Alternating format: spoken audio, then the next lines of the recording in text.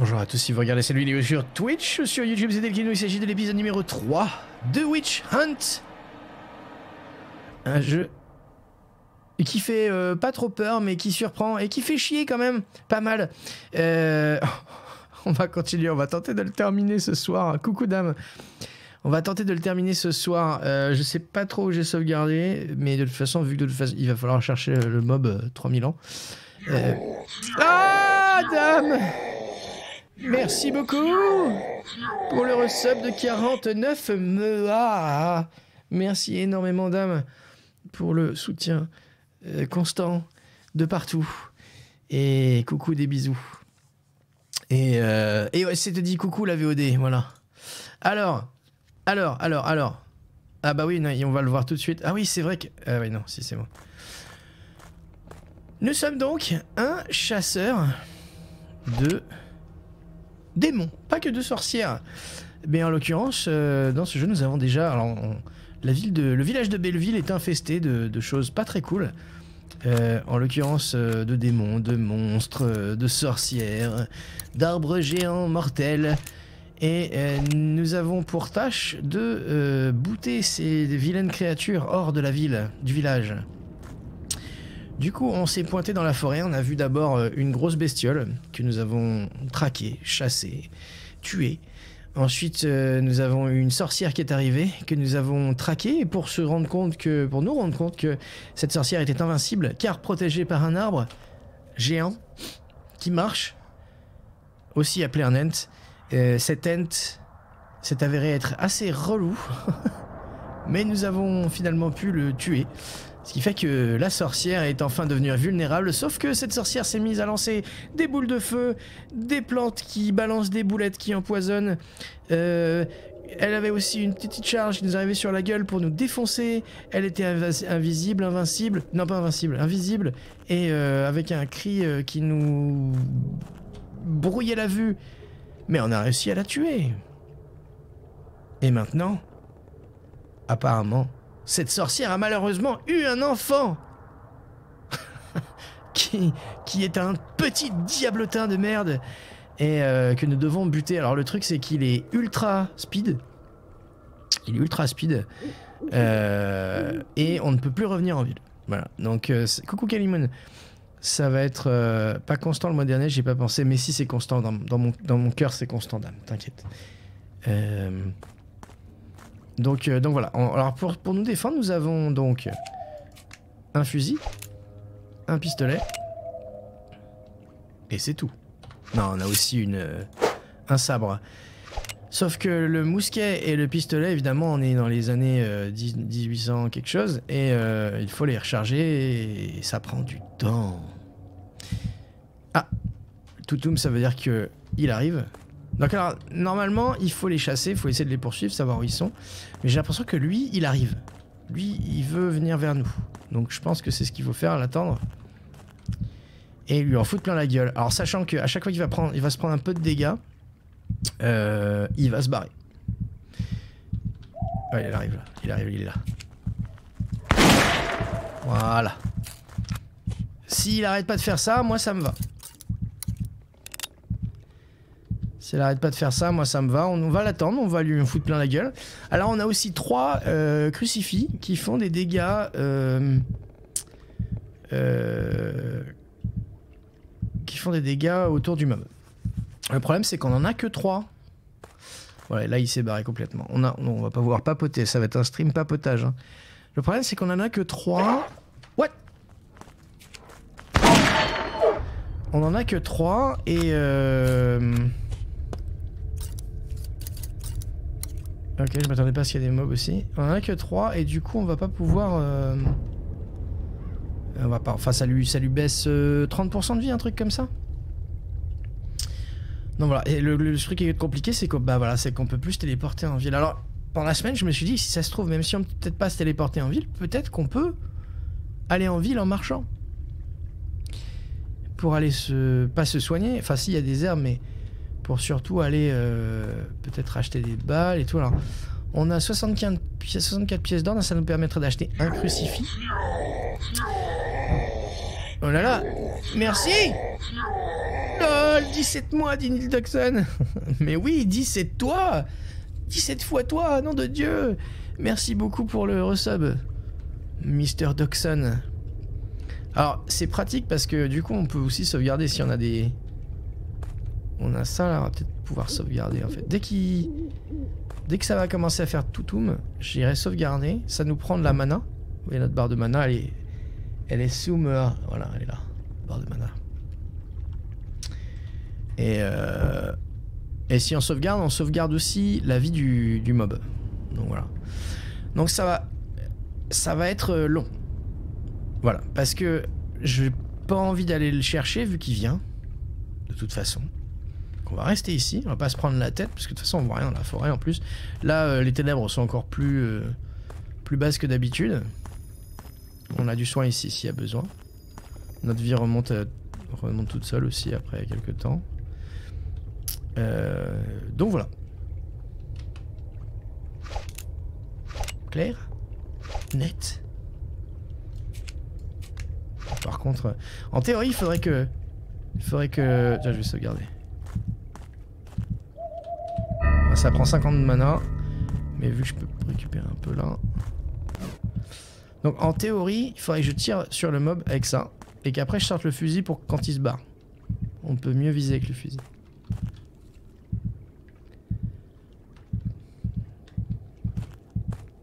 Là. Ah. Eh merde. Bah là c'est fail. J'ai bien fait de sauvegarder, voilà. Putain. Toutoum. Ouais, c'est le bruit de Netflix, ça. Toutoum. Bah, je pense pas que ça sauvegarde la position du mob. Ah oui, ah si, peut-être. Oh, par contre, ça n'a pas sauvegardé le... Ça n'a pas sauvegardé la mana du mob par terre, en fait. Par contre, ça, c'est pas très cool. Donc, en fait, c'est pas top.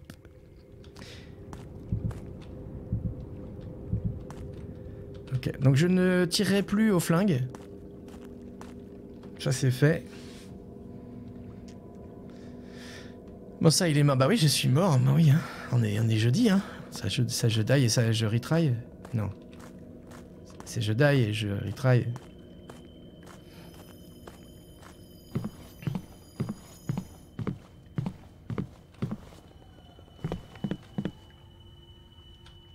C'est quoi, ça? Vous entendez? Quelqu'un qui chante?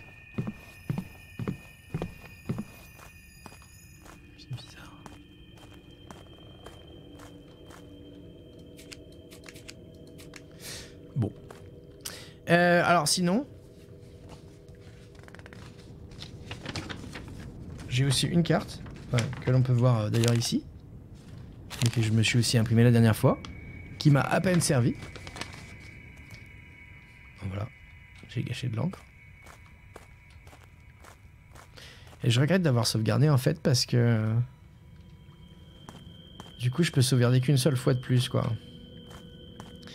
On aurait dû attendre un peu. Ah. Alors va falloir savoir par où il arrive. Tout à l'heure il était arrivé par là.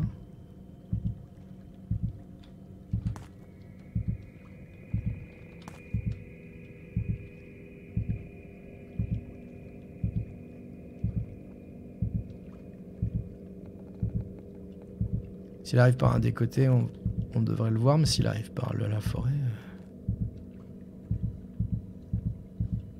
Il est là. Ouais, non, ça sert à rien. Il va trop vite. Même si on avait réussi à le tirer dessus au flingue et après au fusil, on n'aurait pas eu le temps. Coucou Danéor, bah ça va. Ça ira mieux quand on l'aura buté, le petit salopio.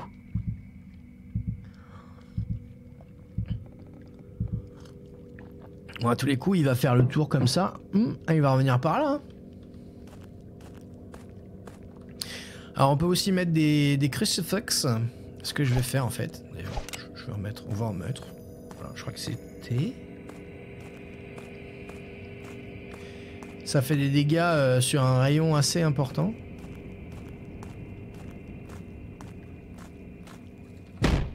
On va en mettre un là. Ça met 30 secondes avant de s'enclencher. Et ça fait pas mal de dégâts, donc... Sympa pour ce magasin, pour le magasin, non. Tiens, c'était quoi tu parlais d'une... C'était une série que t'as découvert et que t'aimais bien ESC, c'était quoi? On va mettre un autre là, voilà. Donc le premier, vous voyez en haut à gauche, là, il y a une petite croix bleue, c'est-à-dire que le premier a été... Il est prêt à faire effet. On va mettre l'autre derrière la baraque. Là, ça touche que les boss et pas... Et pas les mobs de base. Un film. Ah, Enola Holmes, t'as pas vu le 2, d'accord. Cool. Bon, voilà. Donc voilà, le problème c'est que... En fait... On s'est servi de crucifix la dernière fois pour buter la sorcière. On s'est rendu compte que c'était ultra puissant. Et j'ai un petit peu dépensé mes thunes pour acheter des trucs dont je n'avais pas forcément besoin. Alors qu'en fait, si j'avais su plus tôt, et c'est ma faute, hein, j'aurais dû tester, mais si j'avais su plus tôt que ça faisait ultra mal, eh ben j'aurais gardé mes thunes pour en acheter un peu plus. Voilà, j'ai mis tout autour de nous. Bon, de toute façon, s'il y a une chose qui est certaine, c'est qu'il arrive... toujours vers nous. Il nous en veut. Même s'il se barre après un peu de dégâts. Bah, quand il se prend les dégâts du crucifix, je crois qu'il va quand même venir vers nous. Donc il faudra bien faire attention sur lequel c'est fait déclencher, quoi.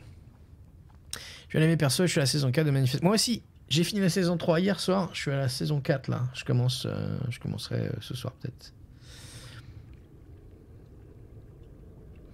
Pom pom pom pom pom pom pom. Ah. À mon avis, il va arriver par là. Mais là, en fait, je les ai mis assez proches, donc si ça se trouve, ça va faire vraiment... les trois vont se déclencher quand il va m'arriver dessus. Il est là-bas. Ouais, il est là-bas, mais... Ouais. Chier. C'est lequel qui s'est déclenché? Les deux. Celui-là aussi.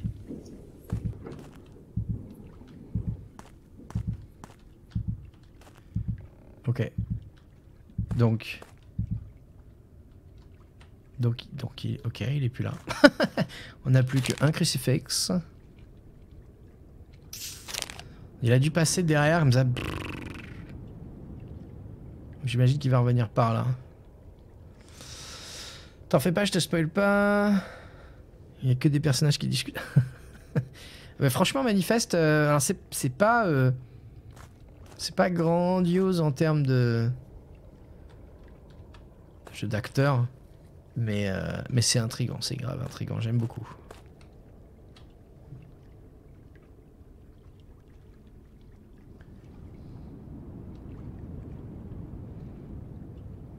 Il y a Minikinette qui me demande d'approuver des apps sur sa tablette. Ce que je fais puisque nous n'avons qu'à attendre. Saloperie. Franchement, ce jeu est intéressant. C'est une très très bonne idée. Mais j'aurais bien aimé quand même que ça soit un peu plus intéressant en termes de mécanique. Je vais pas aller détruire celui qui est là-bas parce que il est loin et puis il me gêne pas. Là j'avais un petit peu peur de confondre le crucifix et le démon.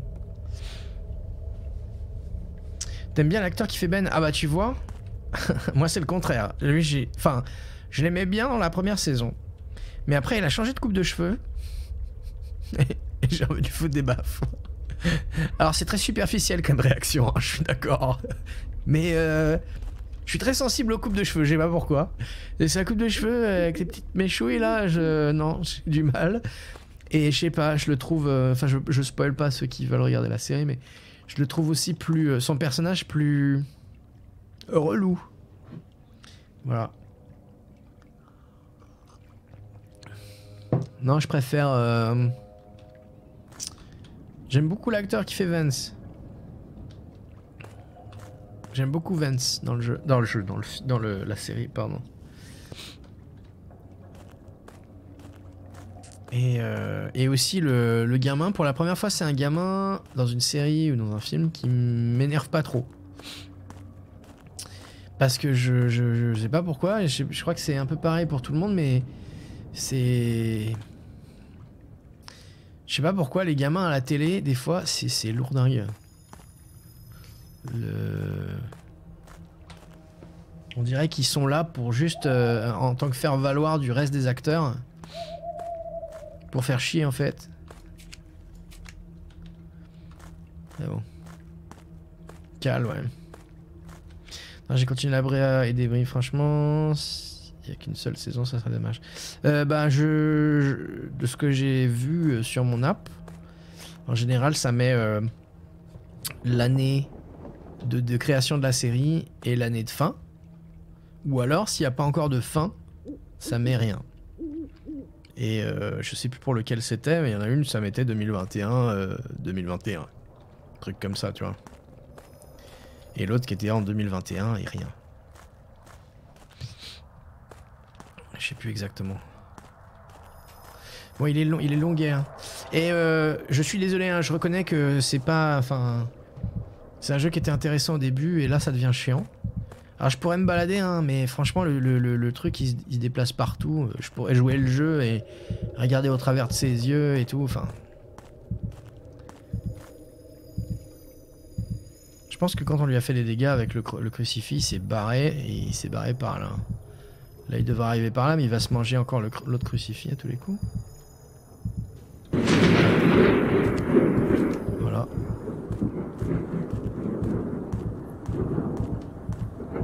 Il est où ce con?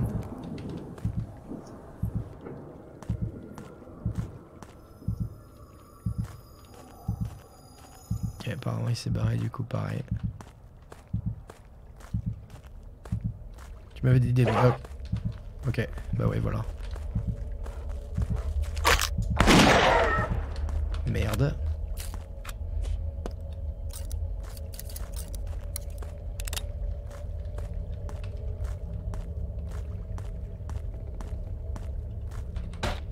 Ça nous prête clébard. Il revient.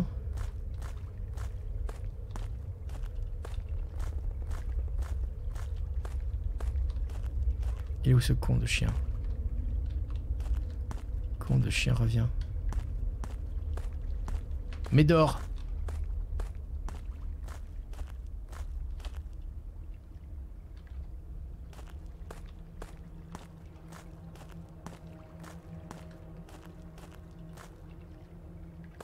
Putain, j'ai gâché une balle pour rien.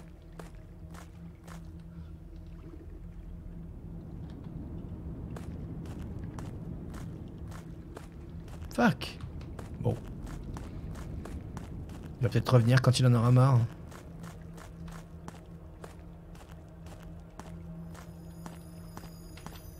Bon. Je pourrais me soigner, mais la vie remonte tranquillou.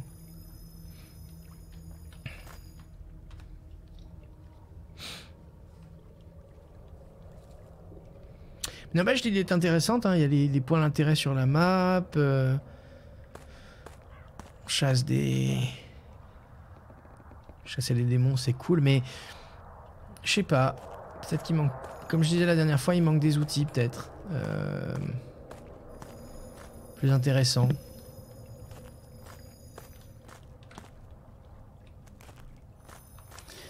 C'est aussi vachement sombre. Et là cette mission-là, elle est encore plus sombre que les autres, mais c'est aussi vachement sombre, quoi. Bon. Est-ce que j'ai vu Terra Nova? Ouais, j'ai vu la série Terra Nova. D'ailleurs, c'est terminé et ça s'est pas terminé... Enfin... Ça s'est pas terminé, quoi. Ça s'est terminé sans... Quand, tu vois, du genre... on ouvre des trucs et puis... bah, voilà, c'est fini. On annule la série, au revoir. Vous étiez intéressé, hein? Bon, au revoir maintenant. Je crois que le pire, ça a été V, la série reboot de V. C'était même pas une reboot, c'est une suite en fait, techniquement. Très très bien. Et je crois que c'est fin saison 2, il nous balance 14 cliffhangers. Tu fais oh ouah, j'ai trop hâte à la saison 3. Bah, y en a pas. Bande de cons. Ils peuvent pas communiquer avec les scénaristes avant parce que c'est super frustrant.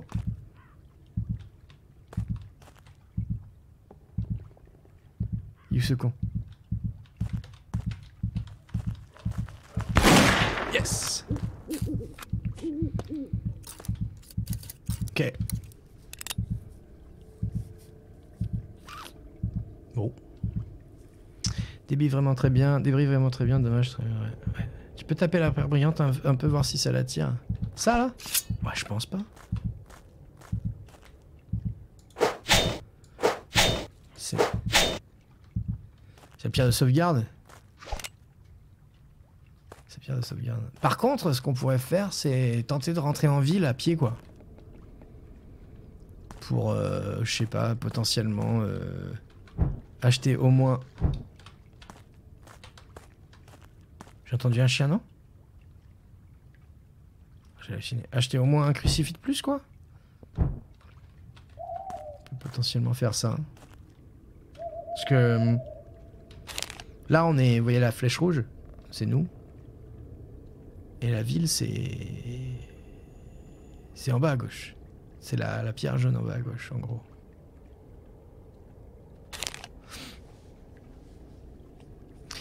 Il y avait qu'une saison, ça m'a saoulé, je suis d'accord avec toi. Le kino, j'étais à fond, et au revoir. Bah... ouais, mais ça, c'est le problème du capitalisme. Hein. On fait des thunes, et si ça fait pas de thunes, on n'a rien à battre des consommateurs au final. De toute façon, on fera des thunes en faisant une autre série, et puis c'est tout. On récupère les mêmes acteurs, les mêmes scénaristes, on change juste l'histoire. Et hop. Je crois qu'il y en a même qui... il y a même des séries qui poussent le vice à réutiliser les décors et tout. C'est fou. Ah, en fait, je l'avais déjà dit la dernière fois, je crois, mais la suite de Code Quantum, j'étais sceptique au début. Maintenant, je suis accro. Voilà. C'est pas grandiose. C'est pas la série du siècle. Mais quand on aime la série Code Quantum, la vieille, il y a quelques trucs cool. Un petit peu de fanservice. Et en fait, contrairement à la vieille série, je vais essayer de pas spoiler, hein, contrairement à la vieille série, là, il y a un fil rouge un peu plus intéressant. Parce que le fil rouge de la vieille série, c'était Sam Beckett doit rentrer, quoi. C'est tout. Donc là, il y a plus. Il y a un strum.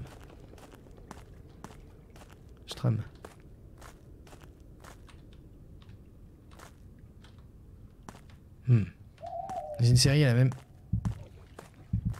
maison que Joe West. Ah oui. Voilà, oui. De The Flash, ouais. Tu remarqueras qu'il y a beaucoup de ruelles, d'aventures de maisons, de magasins qui se ressemblent dans certaines séries.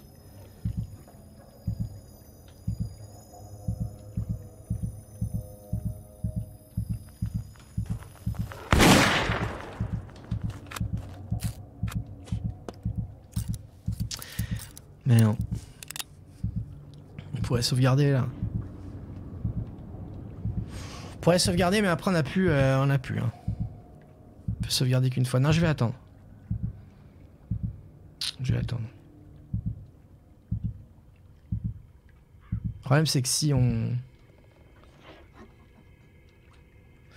En fait, faudrait que je chasse, faudrait que je trouve d'autres créatures, en fait. Sauvegarder.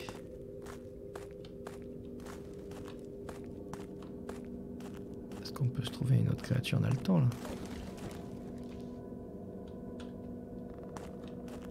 Petit strum.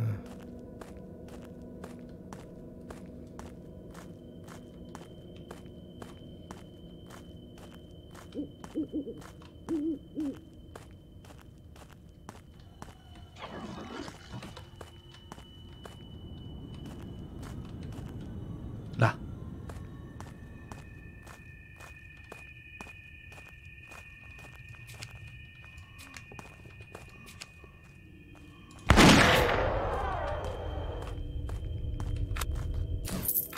Ok, en plus ça fait des thunes. Donc on revient et on sauvegarde.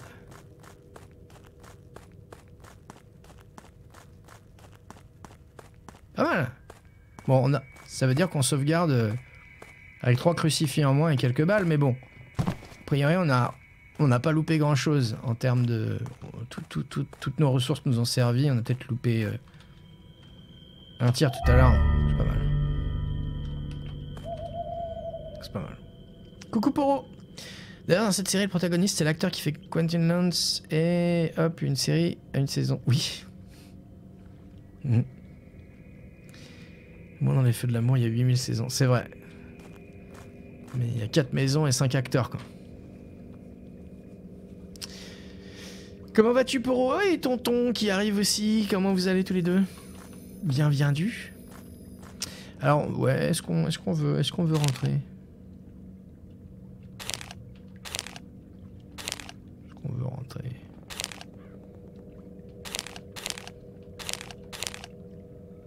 On a de quoi sauvegarder une fois encore. Quoique, je sais même pas si on a de quoi sauvegarder une fois. On a même pas 50% en fait. On va bien, il fait nuit. Ah oui, ça, il fait nuit. C'est sûr.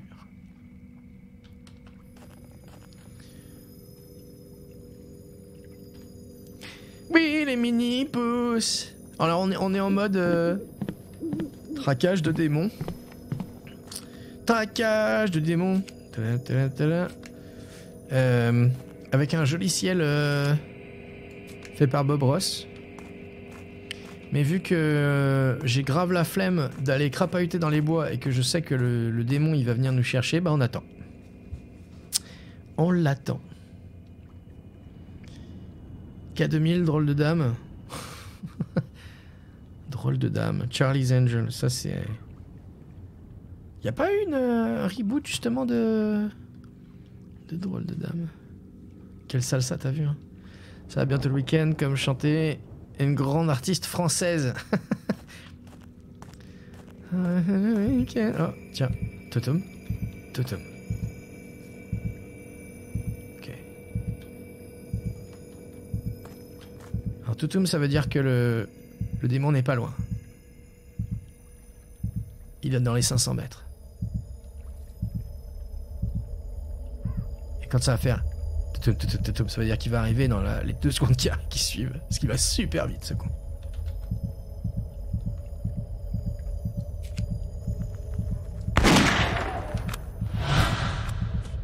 The fuck? Ah c'est nous? Qu'est-ce qui se passe? Qu'est-ce qui se passe? Oui, pourquoi il est parti dans la flotte? Eh, hey, il fait plus tout sombre.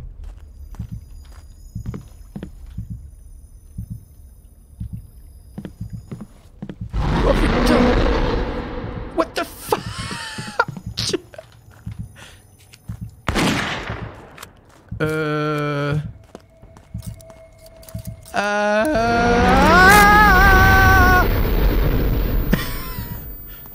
Ok.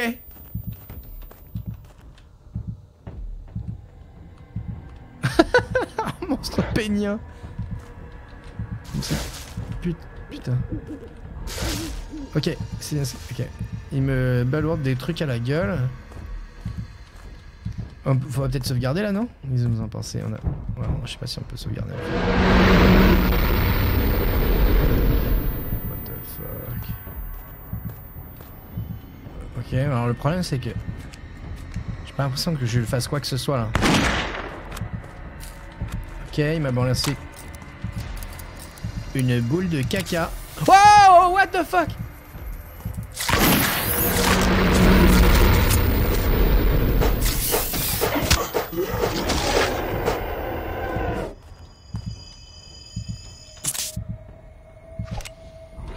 Alors là, je ne suis pas pour... qu'est-ce qui se... Je me barre.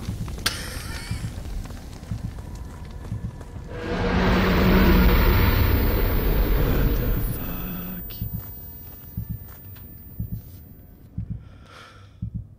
Ok.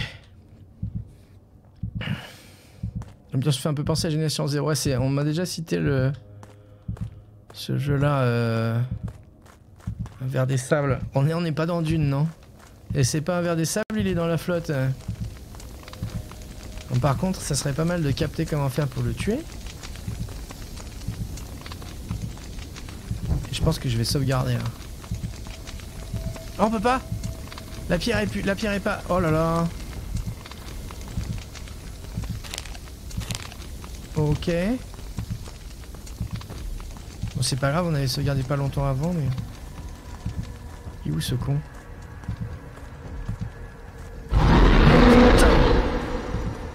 Je crois qu'il a des bubons là. Ouais, c'est ça. Ok, ok, ok, ok, ok, ok, ok, ok, ok, ok, ok, ok, ok, ok, ok, ah!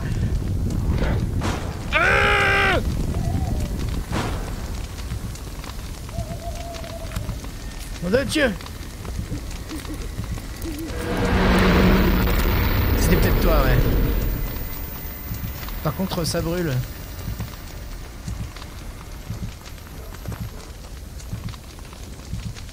Et merde. Avec les barres, putain. Non, non, non, non, non!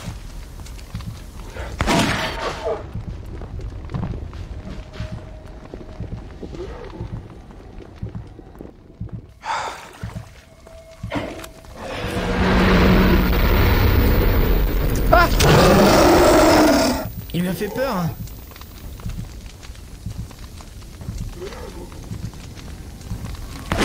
Merde. Non, c'est bon, je l'ai eu. Par contre, il appelle... Ah! Il a plein partout! Ah!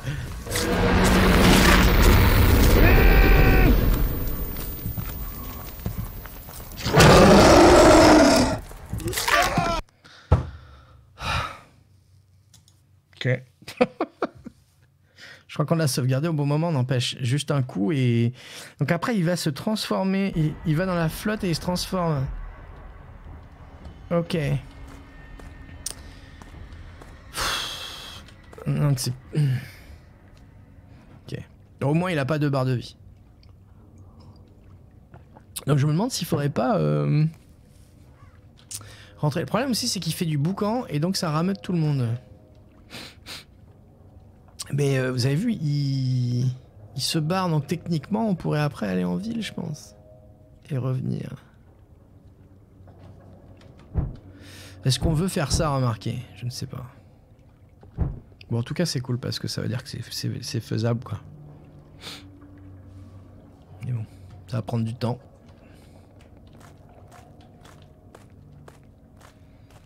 Et alors, est-ce qu'il détruit la pierre?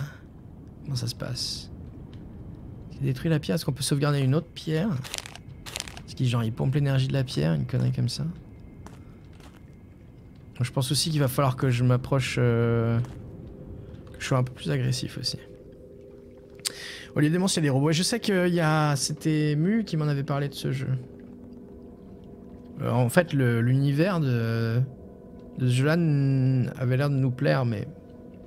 Après, c'est du multi, je crois, donc bon. Il y a 2 films en 2000 et il y a un... Il y en a un... 2... Il y a 1 ou 2 ans. Ah, de Charlie's Angel, ok, ouais, il me semble aussi, ouais. Mais je sais pas s'il y avait pas une série reboot. Le monstre, ça ressemble à un xénomorphe vu de loin. Ouais, il ressemble à une... Ça ressemble quand même à un gros pénis, faut bien le dire, plutôt. Multicoop, je l'ai fait en solo. D'accord, c'est possible de le faire en solo, ok. Intéressant. Bon, il arrive...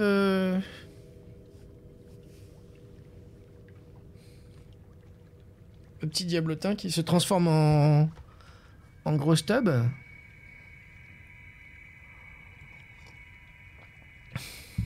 Ah. Ah.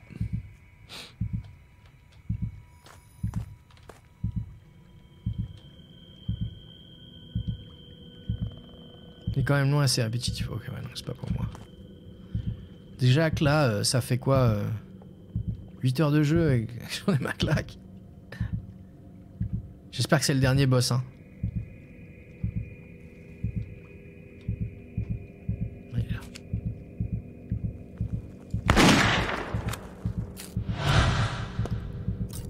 Ok.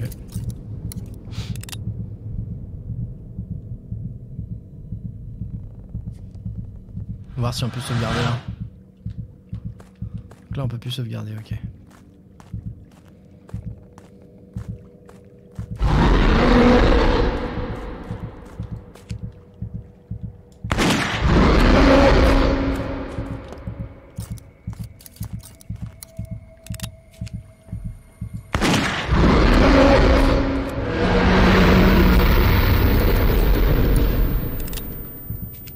Merde, il cache ses bubons là.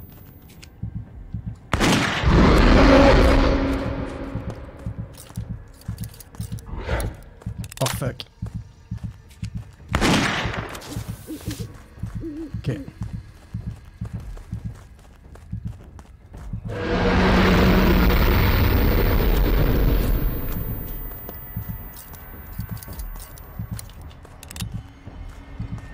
Il est où l'éléphant? Wow, wow. Ah, puis il anticipe en plus ce con. Ouais, il est là. Merde.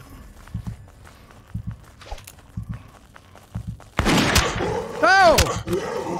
Non! Oh, fuck! Ah, j'ai presque envie de... Ouais, il a bien morflé, hein.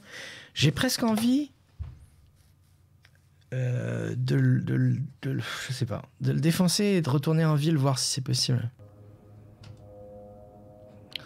Parce que là, bon, c'est pas grave, hein.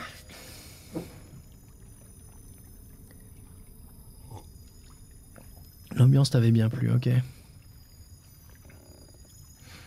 Ouais, mais bon, après, c'est ça qui est dommage aussi, c'est la limite aussi de mes découvertes. Une découverte de 1, 2, 3 heures. 95% des jeux, ça permet de savoir comment va être le jeu et si le jeu va me plaire. Mais il y a un petit pourcentage où ça te donne pas forcément toute l'intégralité du portrait du jeu. Alors après, si je suis chanceux, ça va être cool. Et après, il y a vraiment très peu, heureusement, mais où au final, ils sont pas bien.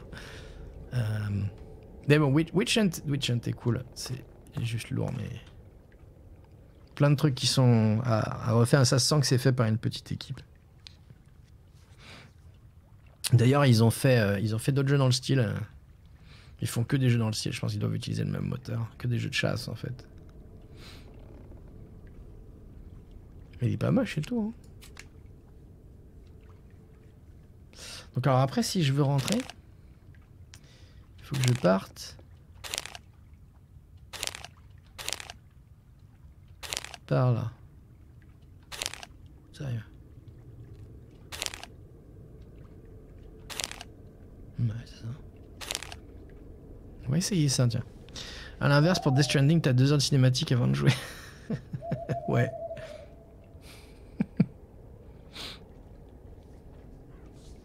Là, après, il y a des jeux où tu sais avant, surtout les AAA, d'accord. D'ailleurs, en général, tu sais avant ou pas si ça va te plaire, quoi. Le jeu à 60 €, il vaut mieux, hein, savoir. Sauf Deathloop.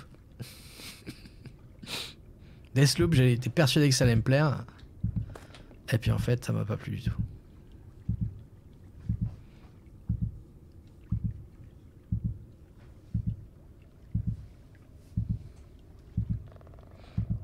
Donc il est arrivé par là à chaque fois. Je pense qu'il va arriver par là aussi.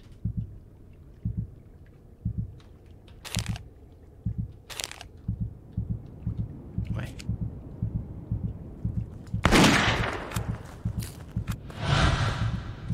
J'aime bien parce qu'on se voit, c'est cool. rapprocher un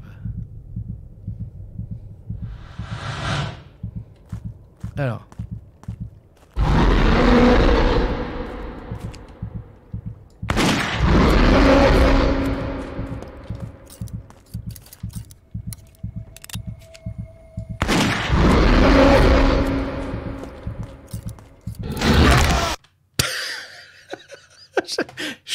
J'aurais dû m'en douter un petit peu quand même.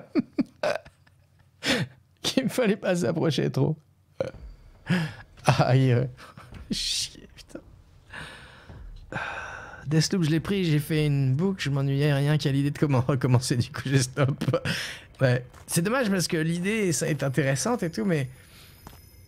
Le problème de Deathloop pour moi, c'est que l'univers est pas assez original. C'est-à-dire que t'as pas envie de te balader dans ce... Enfin, personnellement, je pense que ça doit être intéressant pour certaines personnes, mais moi, le début du jeu m'a pas donné envie de découvrir l'univers, en fait. Et du coup, le côté répétitif, je fais... ouais, bon. J'avais l'impression que c'était une espèce de Dishonored... j'allais dire bastardisé... un petit peu de l'anglicisme. J'ai l'impression que c'était une espèce de faux univers de Dishonored en fait. Dishonored en moins bien. Ouais, je me suis fait bouffer la tête. Du coup, on va pouvoir se rapprocher pour voir. Qui rentre dans la flotte là. Hein. Je me foutrais ici. Je vais me mettre là en fait. De toute façon, a priori, il va arriver du même côté.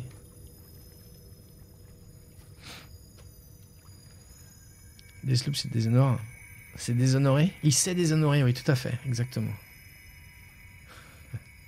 Au fait, je voulais remercier Punkers56, un breton, pour le follow hors stream. Merci beaucoup, si tu regardes la VOD. Bienvenue chez les Kinous.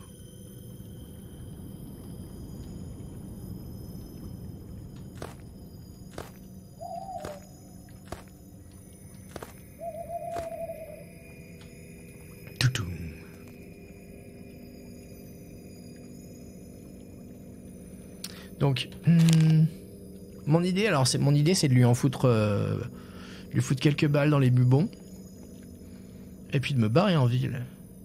Je sais pas si c'est une très bonne idée. La ville c'est par là. Après on fait le, je run par là, je fais le tour par là.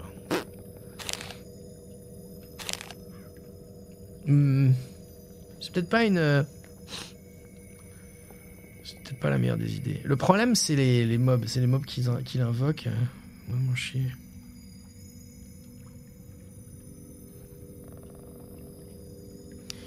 Boum, boum, boum, boum, boum. Je regarde mes mails tant qu'à faire. Hop.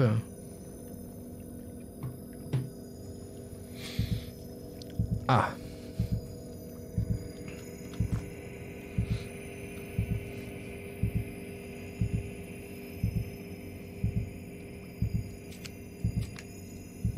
Mais là, il va passer par les fourrés.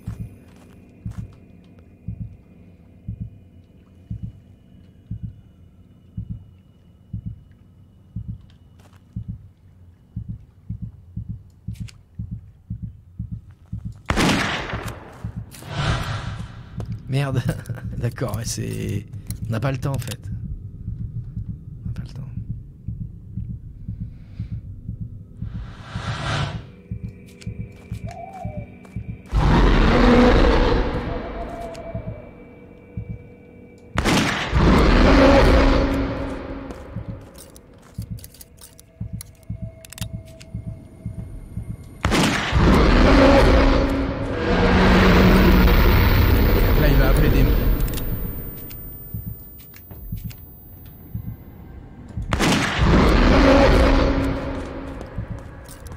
Là, il va balancer ça. Ah non, il balance ça, ça me va. Ça aussi, ça me va. Encore.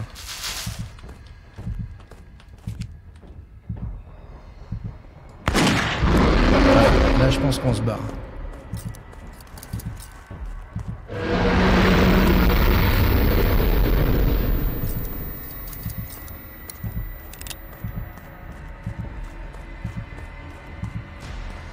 peu.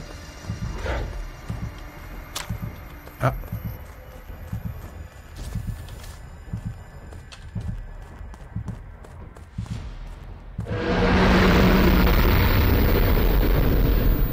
Par contre, il... un peu chien. Oh, non.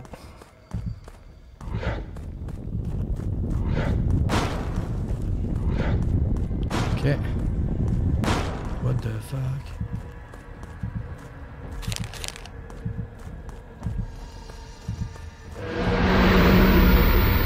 Ouais, je sais pas si ça va être possible en fait.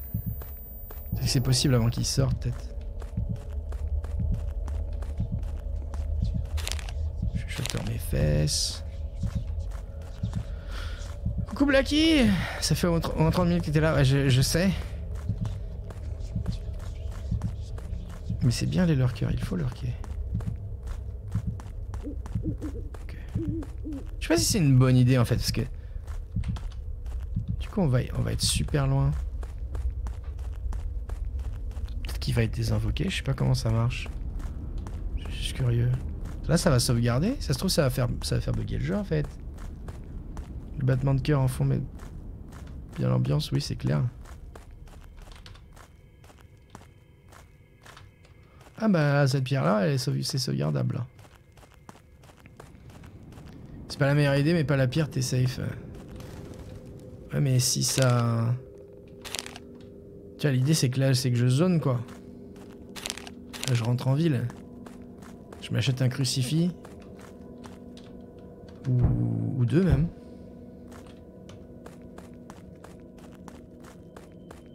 Mais si je fais ça c'est sauvegardé quoi.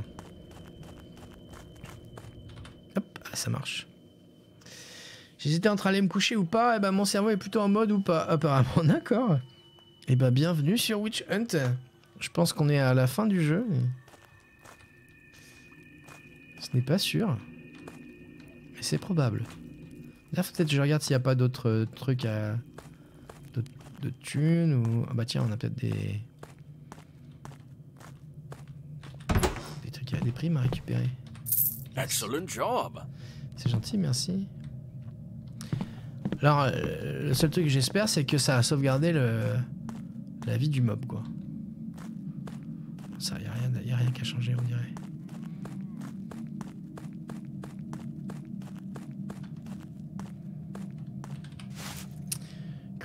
Crucifix. Allez! Et puis, une balle. C'est bon.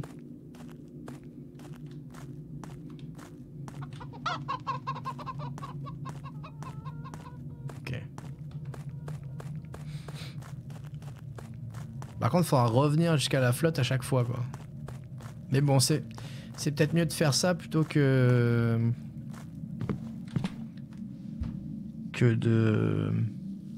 d'attendre qu'il pop et le buter. Que Time Night est sorti... Je savais même pas. Ah oui, oui. Voilà le Kinogo dans la forêt planqué pour qu'on s'endorme au calme. Lol.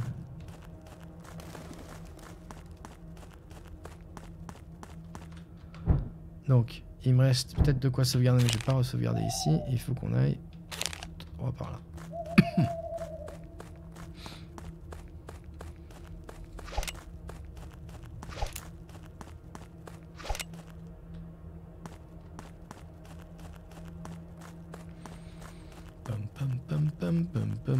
On a des bubons à buter.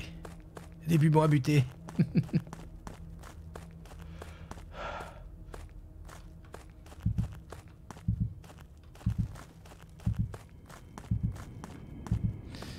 Je suis malheureusement endormi sur la fin de Myst. Faut que j'aille guetter le replay. Ah bah, pas besoin de le guetter, il est là. Hein. Il est sur Twitch, il est sur YouTube, je crois. Ah non, il est peut-être pas encore sur YouTube, ouais. Normalement, il devrait pop vers minuit et quart, je pense. L'heure à laquelle j'ai arrêté, je crois.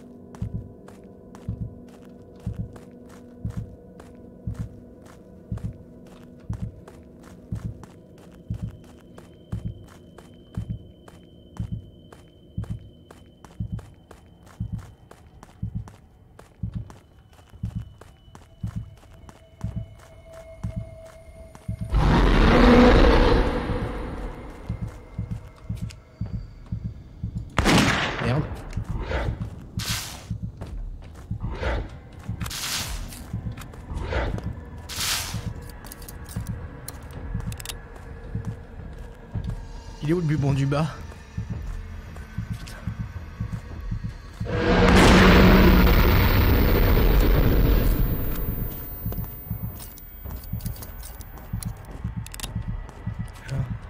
Bubon là? Putain, même pas quoi. Ah! Saloperie.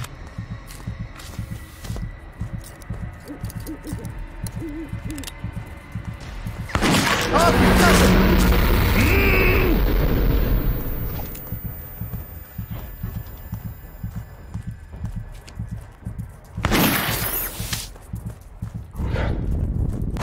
Ah! Il a cramé ça. Non.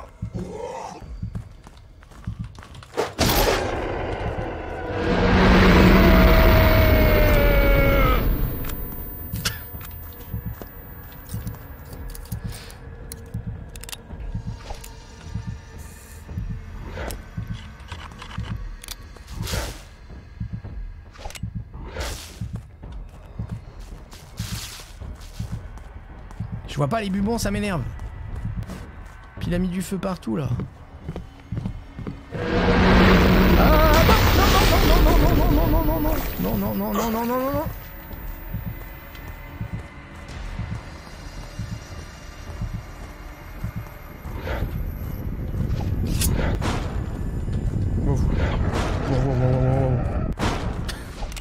Je crois qu'il a buté le zonzon là.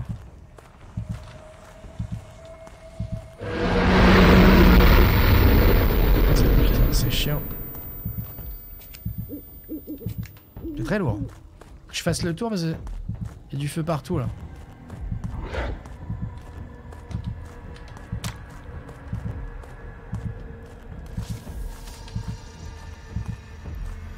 Ah, il a pondu un...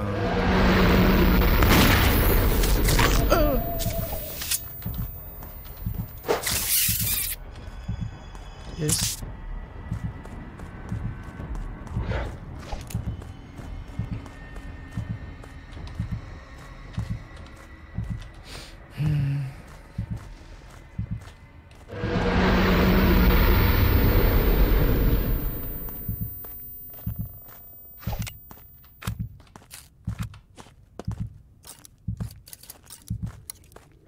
Donc au pire on pourrait même encore revenir et re-sauvegarder du coup. Mais bon.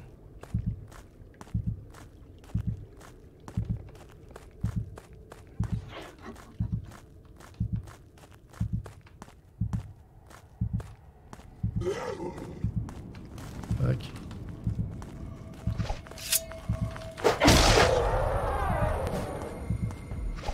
Ça va, je suis bon à l'épée en fait. J'aurais dû faire ça depuis le début.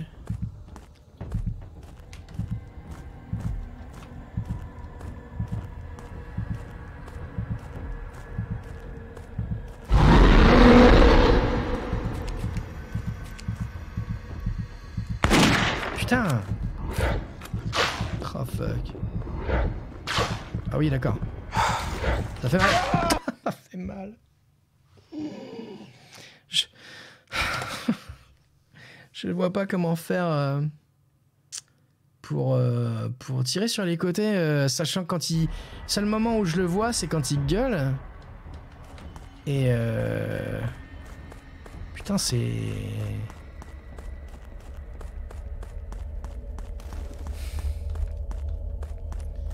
On voit rien, et vu qu'il gueule, et on est tout troublé et tout, c'est chiant. Bon, bref. Mousquetaire, Inou.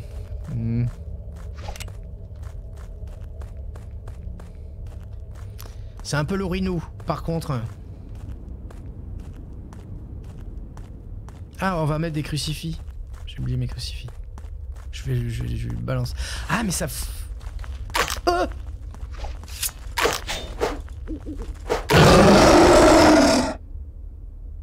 Ah oui, ça l'a fait fuir, ok.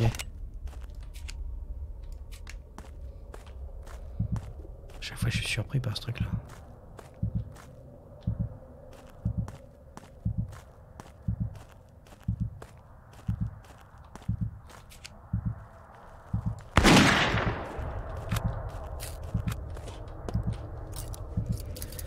Ah.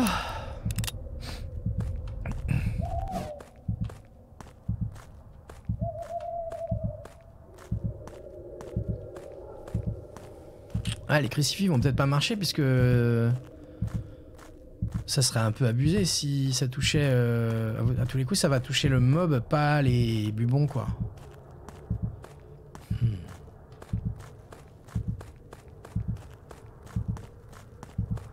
teste, hein.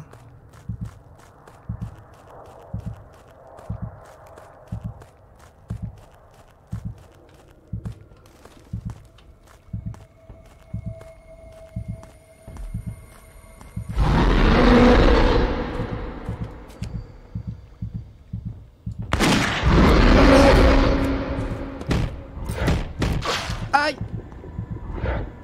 Oh non! Oh fuck!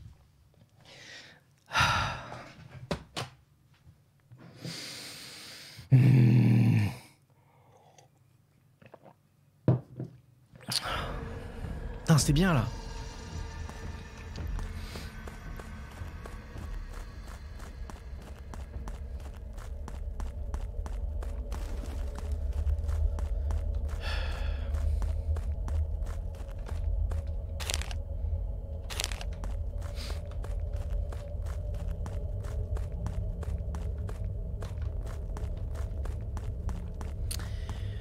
Dum dum dum dum dum dum dum dum dum.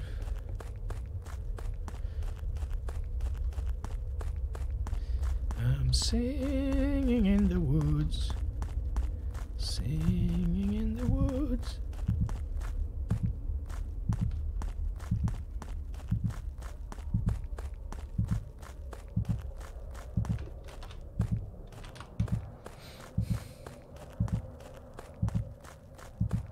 Je préfère encore sa première forme.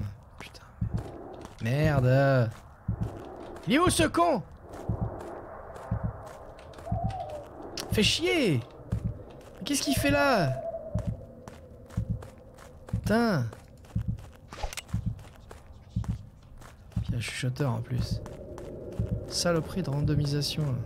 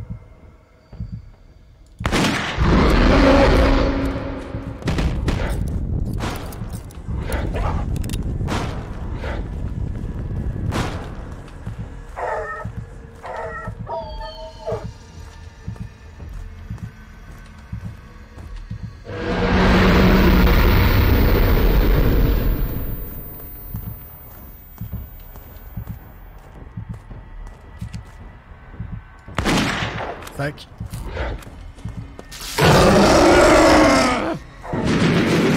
Ah ça a marché.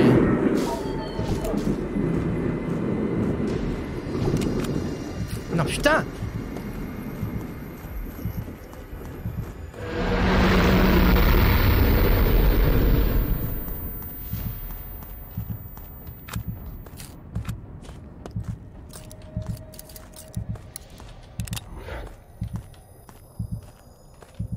Ok, maintenant je pourrais retourner sauvegarder et on l'a bien défoncé.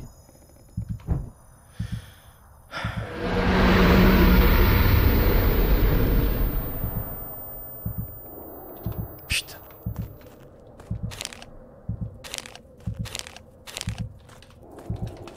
Fuck. Mais putain. Saloperie de mob. Je suis poursuivi par un éléphant et il y a un fucking rouge là que je peux pas regarder quoi. Mais sérieux? Il me suit en fait.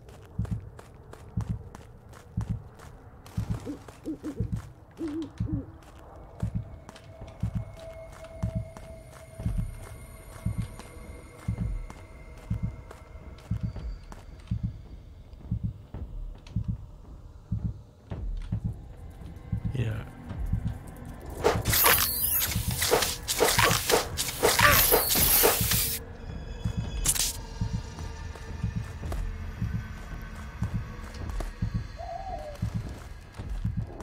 ah, il me suit. Saloperie, va!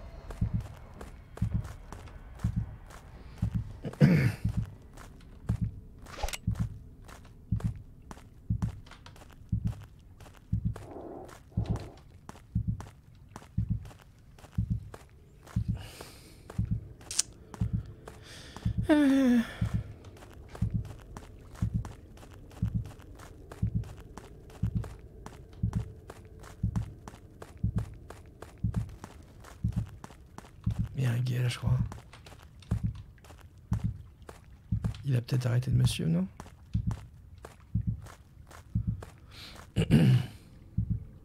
Non, il est là.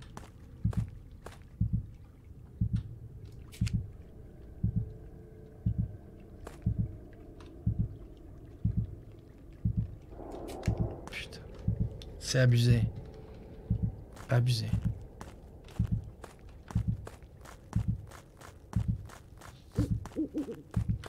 Je sais pas s'il y a... Bon, on va refaire le tour, hein.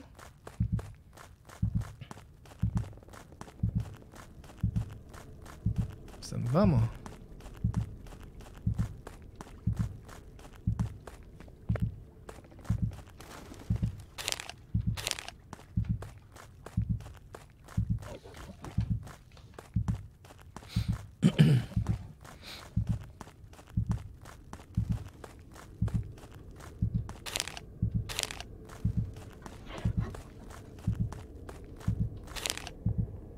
C'est chiant, là. Faire le tour.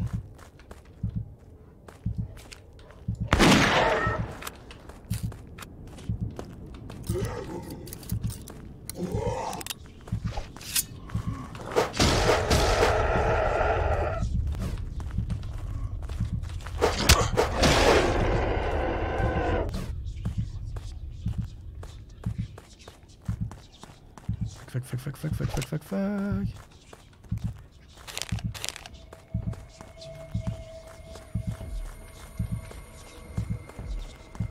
Il y a un chuchoteur là.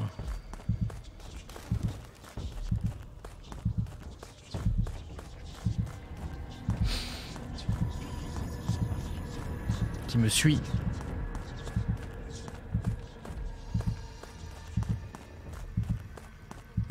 Ok, c'est bon.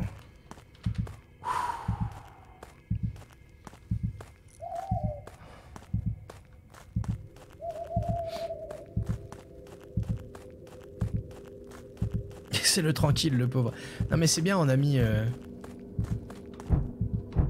n'a pas de thunes, mais on va peut-être avoir des primes, peut-être avoir de quoi acheter un crucifix de plus. Et on l'a mis à... Il est quoi? Il est à 10% là, même pas. 15 peut-être.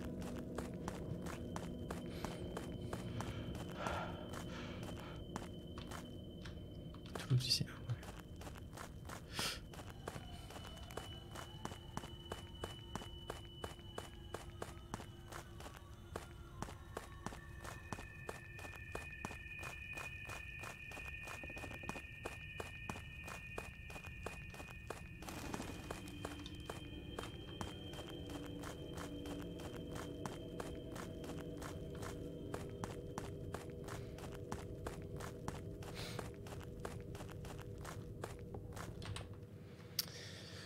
Oh, Gotham Knights, j'en ai entendu du bien, du mal. Apparemment, les problèmes de performance, pas mal de gens. Non, sujet. Non, t'inquiète. T'inquiète, vous parlez de ce que vous voulez, y a pas de souci. Hein. Moi, je lis si je veux ou pas. Ce n'est point grave. Tant que vous vous amusez, c'est ce qu'il faut. Alors, hop. Good work. Yeah. Ça fait au moins un. J'ai subi Hugo sur Plectel. C'est qui Hugo? Monsieur Hugo? Ah, un gratuit? Yes. Oh. Eh ben...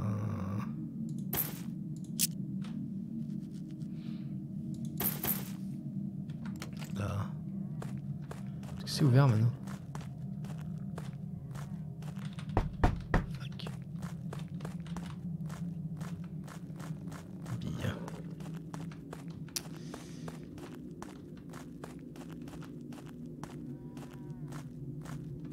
Ah, Lumi. Vous l'appelez par son prénom. Depuis quand?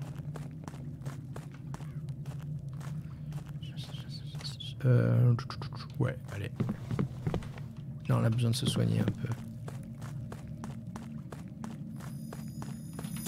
Histoire de dire...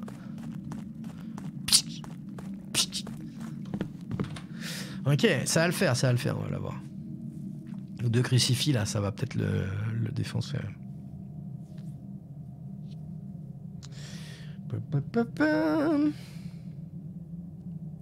Cool.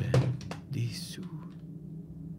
Pas un jeu vidéo en live à la TV avec un Hugo et les gens qui dirigeaient... Si, Hugo Délire. Hugo Délire. Avec un petit personnage qui se déplaçait sur un chariot de mine. C'est une blague, on va dire, c'est un personnage dans un jeu. D'accord, ok. Avec Karen Cheryl, grave. J'ai sauvegardé.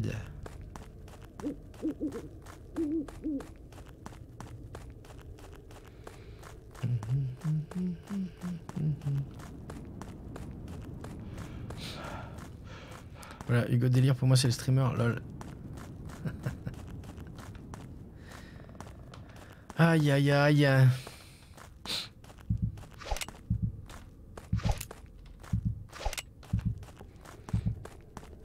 Putain, dire que j'arrive à buter les mobs à l'épée maintenant, alors qu'avant, j'ai même pas essayé de plus que ça.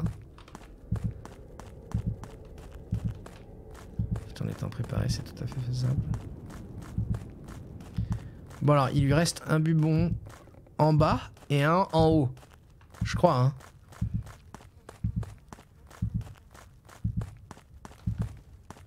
J'ai jamais compris comment tu pouvais jouer de la maison avec Tantel. Bah c'est simple, t'appelles et en fait quand t'appuies sur une touche ça fait un son. Chaque touche du combiné fait une tonalité différente. Donc, du coup il y a un récepteur qui capte la touche que tu fais et ça déplace le personnage.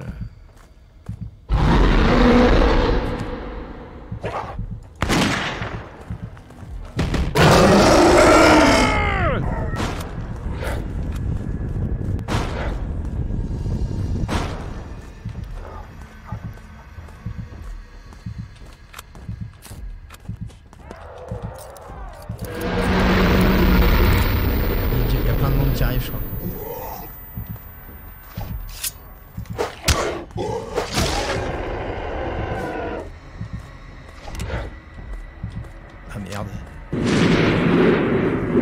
Yes. Ça va pas marcher. Hein. Ah, l'éléphant est mort. Sauf l'éléphant.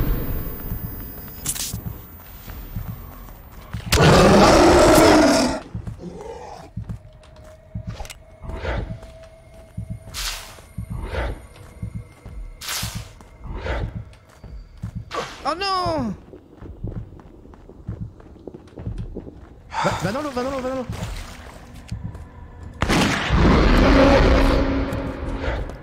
C'est quoi ça? Du noir? Ah, il y a plein de morts. Ah!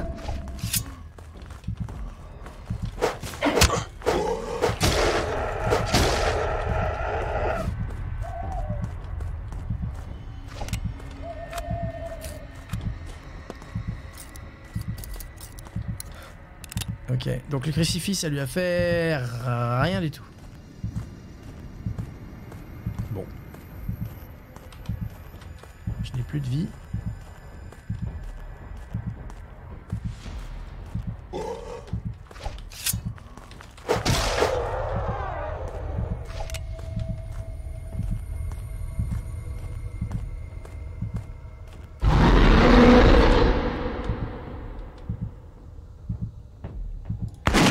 Fuck.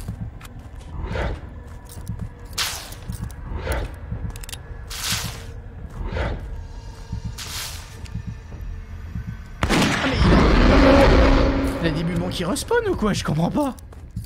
Comment on fait pour le tuer maintenant?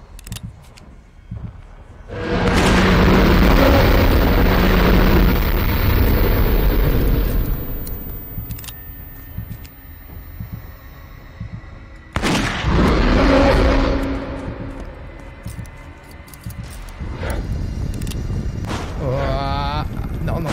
Non, non, non, non. Aïe.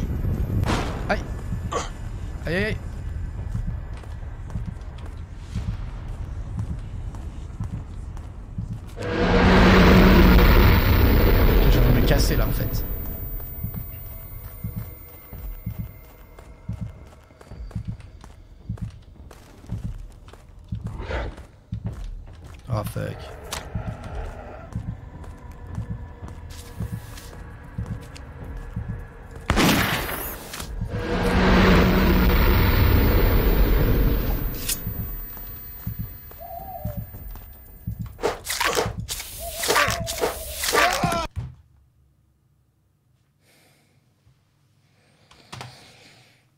Ce gameplay, c'est tellement une simulation de dermatologue. Ouais. Simulation de merde, surtout, ouais. J'ai presque envie de dire de proctologue, là, à ce point-là.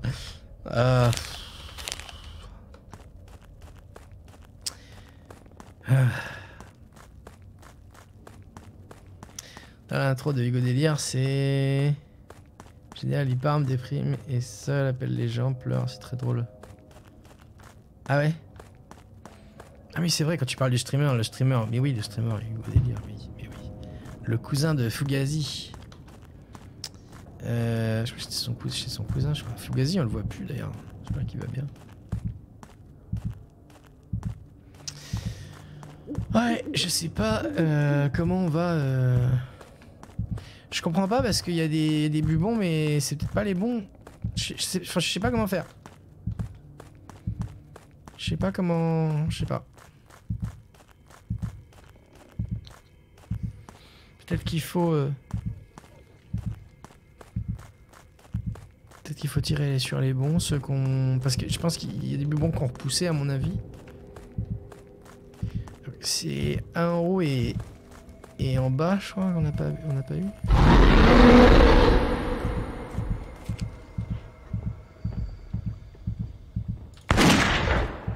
Oh putain!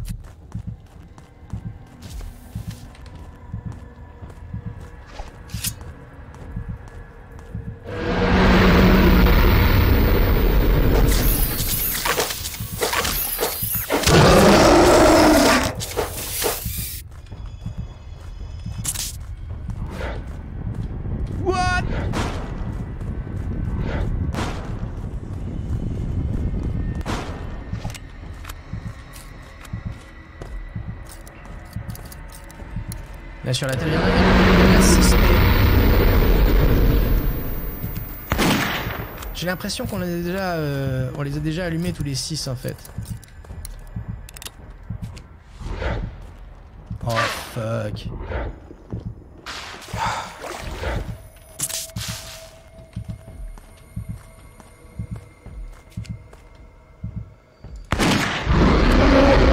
Là, ça lui fait mal, mais apparemment pas tant que ça quoi. Enfin, il dit qu'il a mal en faisant Grumpf, mais j'ai pas l'impression qu'il a vraiment eu mal en fait. Par contre là j'ai plus de live quoi.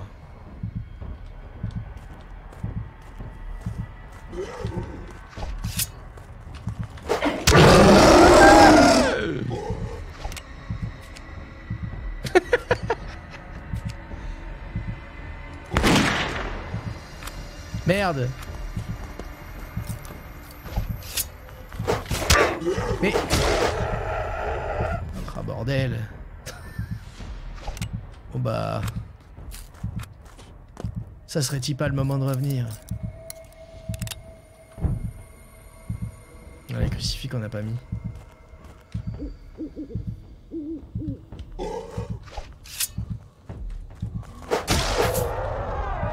Et thune.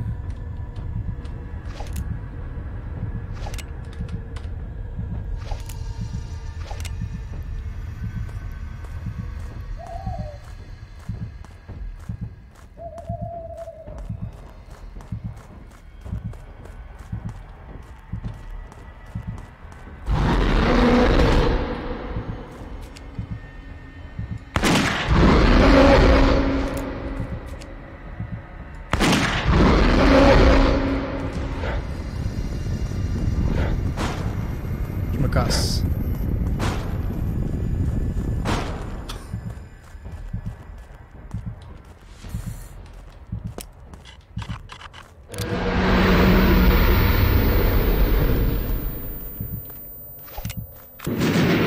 Ça lui a rien fait. Ça lui a rien fait, quoi. Je comprends pas. Ah, il a plus de life, quoi. Wow, wow, wow, wow. Foiré. Est-ce qu'il dit Gromph ou Gror? C'est une bonne question, ça. C'est une très très bonne question, ça. Je me risquerais pas à chercher. Là, il... Je sais pas.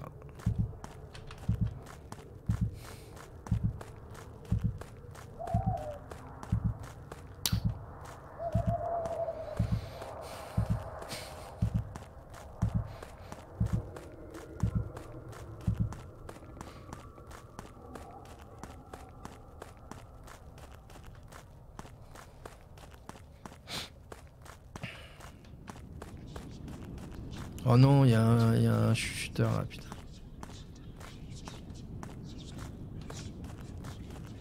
Merde.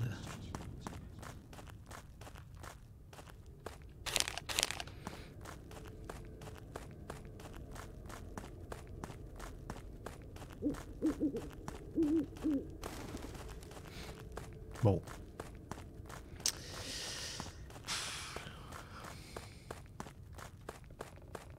Oh là là! Oh là là, un raid de Valfi. Coucou. J'avais la musique de mon ami Ricoré dans la tête. Je sais pas pourquoi. Coucou Sonoko Harmonia Dièse. Bienvenue. Oh là là, tout à fait. Merci beaucoup pour le follow. Bienvenue chez les Kinos. Et coucou les Monkeys. Grave.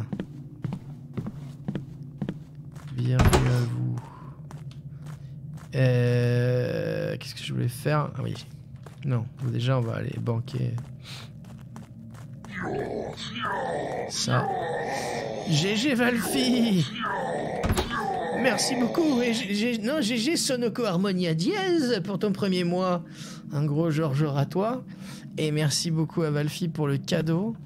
Qui fait son ouf comme d'hab. C'est quoi le jeu qui apparaît lors d'un follow? Lors d'un follow, c'est Harvester. C'est Steve de Harvester. Oh là là. Ah tiens, cool. Bon bah nous voilà avec 2 crucifix de plus.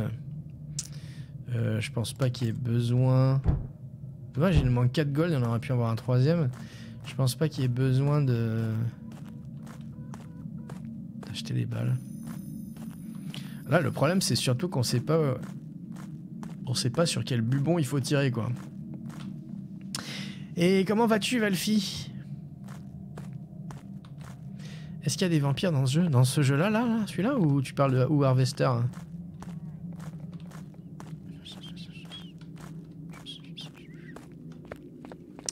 Bon, on peut se soigner, on va se soigner. Mais bon, c'est plus très rentable depuis qu'il n'y a plus le prêtre. Celui-là que tu joues un chasseur. On n'a pas vu de vampire encore. On n'a pas vu de vampire, non. On a vu une espèce de loup-garou, une grosse bête. Mais LOL! On a vu un ent, on a vu une sorcière, et un petit démon, et là, un gros pénis géant. Merci encore, Valfi, pour ton sub cette fois-ci.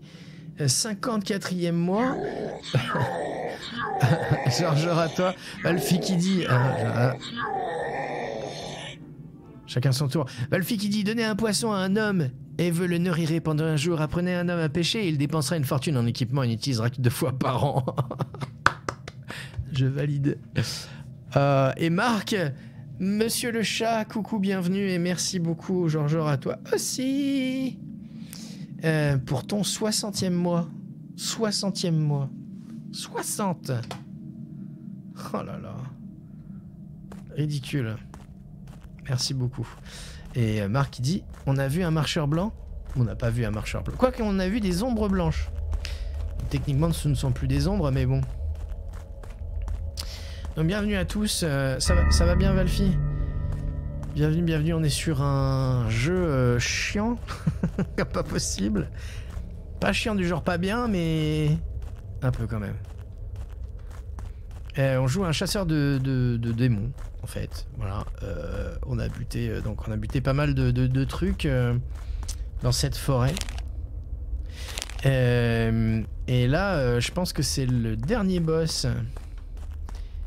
Et il est pas piqué des hannetons. Donc on a buté c'était un petit diablotin en fait qui s'est transformé après en gros ver géant.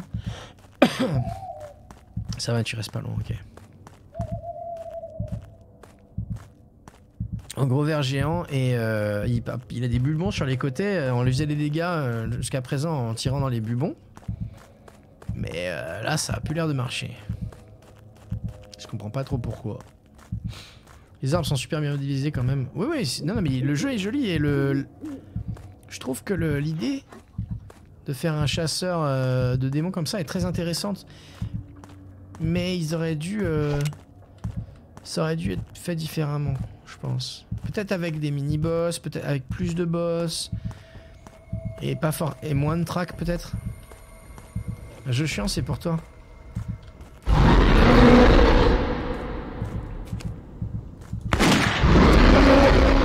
Là, je sais pas du tout si ça l'a... Ah,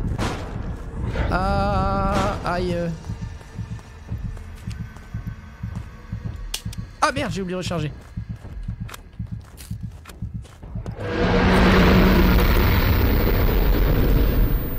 Ah putain. Chier.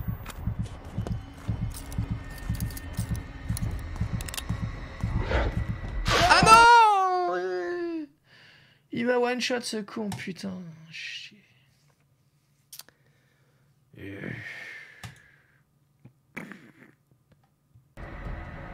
T'es sur Dune en fait, j'aimerais bien. J'aimerais bien, mais non. C'est vrai qu'on dirait un ver des sables, mais il sort de la flotte. Aïe aïe aïe. Je vous laisse des bisous, je repasserai à un prochain live. Ça marche, Sonoko. Des bisous à toi, merci beaucoup encore pour le follow. Et à la prochaine. Demain soir, Tartare, normalement, on fait du coop. Coop d'horreur avec Mumu. Et sinon, samedi, c'est Return to Monkey Island à 21h. Et Tormented Souls à minuit. Et dimanche, 15-19h, Might and Magic 3, la suite. C'est un ver des vases. Voilà. Il sort d'un gros vase. C'est ça, hein, ce que tu voulais dire.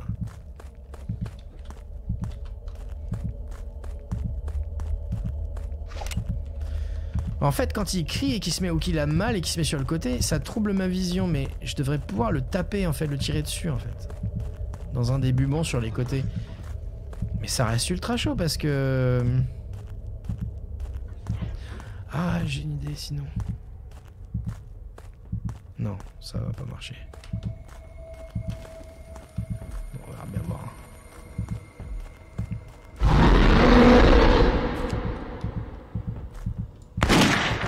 Ça c'est fail. Non.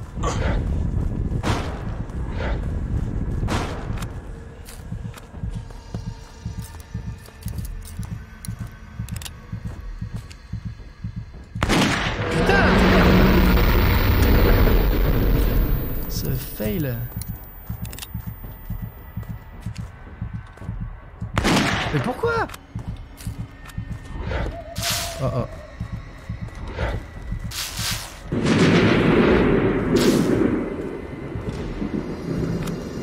Ok, ça l'a blessé un peu mais pas trop quoi. Un peu mais pas trop. Arrête. Il est où? Du bon là.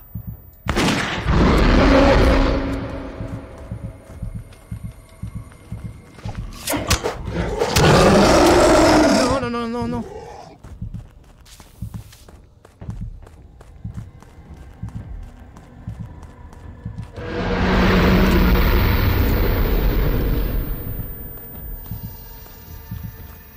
Il y a un éléphant là.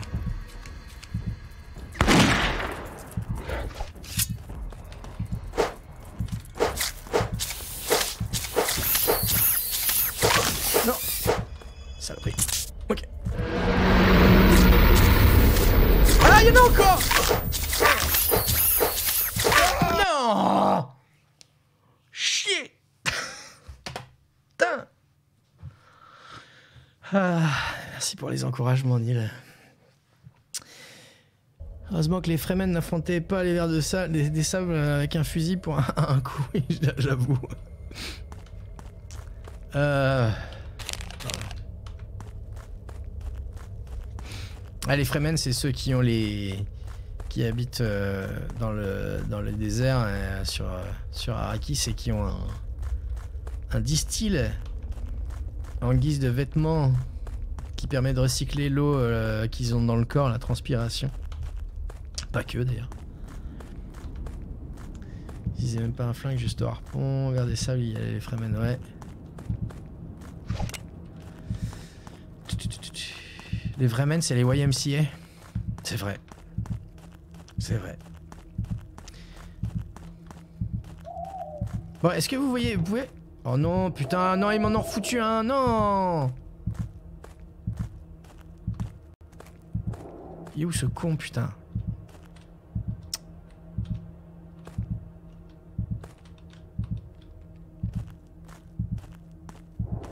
Mais...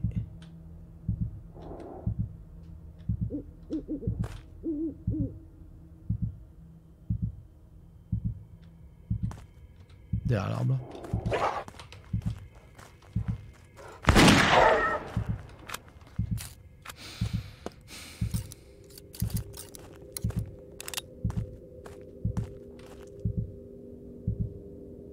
Viens avec les barres.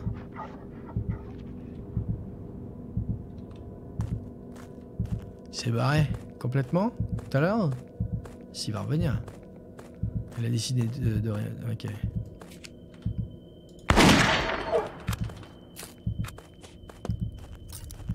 Passage, il y en a qui ont essayé le dernier jeu sur Dune, le Forex en temps réel. Non.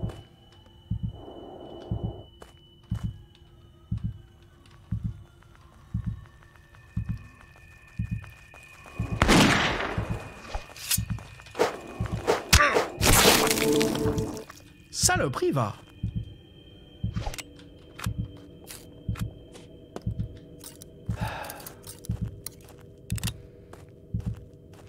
Non, j'ai pas testé parce qu'il est toujours en early access et que je ne veux pas, à moins que ce soit un jeu que j'attends avec ultra d'impatience, tester les early access. T'es sûr que c'est un Forex, c'est pas un RTS? Il me semblait que c'était un RTS, non?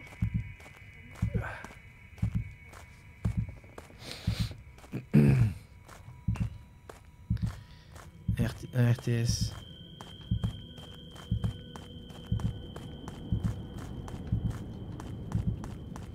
Ah, j'ai une idée. Peut-être que si je mets les... Ici.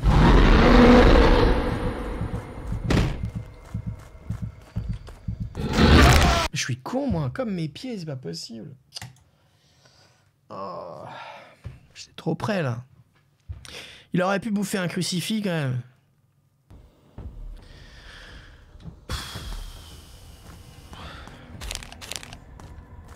Croustillant, ouais. C'est pas le style de la maison, trop long comme jeu, j'imagine. Moi, j'adore les Forex, hein, mais et les RTS aussi. Et d'ailleurs, il y a plusieurs, j'en ai découvert quelques-uns, notamment Homeworld, le Homeworld au sol, là, je sais plus comment il s'appelle, que je m'étais dit, tiens, ça pourrait être pas mal de le faire entièrement en live. Mais c'est surtout que, en fait, non, les Forex, oui, c'est ultra long. Et bon, j'aime bien, mais tu vois, c'est pas un jeu à faire 2 heures par semaine, quoi. Les RTS, peut-être un peu plus. Desert of Karak, merci. On l'avait découvert. J'étais aux US. Saloperie. Oh non! Putain, il se barre loin en plus. Ok. On va dire qu'on en a rien à faire.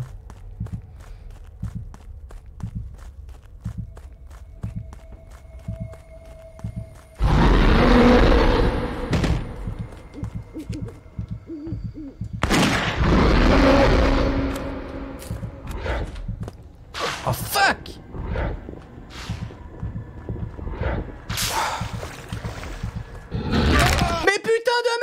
gueule.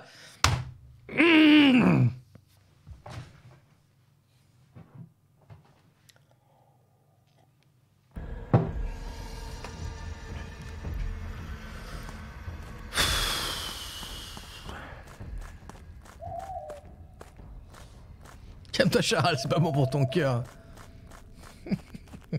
J'en ai plus, c'est bon. Je l'ai retiré il y a longtemps, ça sert à rien.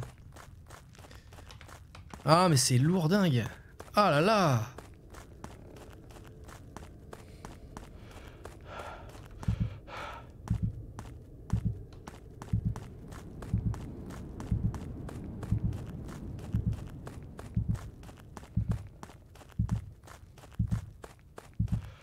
C'est tard, je vais aller lire. Et puis dodo, je repasserai samedi.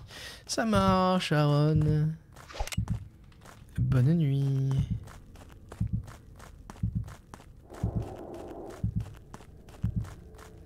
Putain.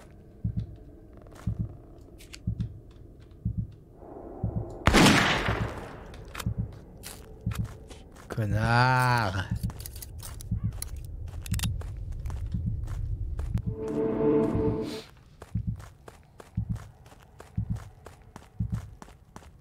Et merci.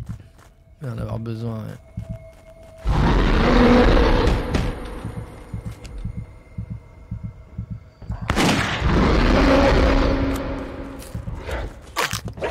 Ah putain de...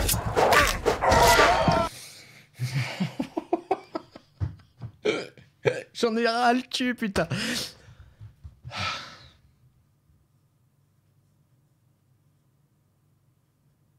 Je vois même pas sa vie descendre.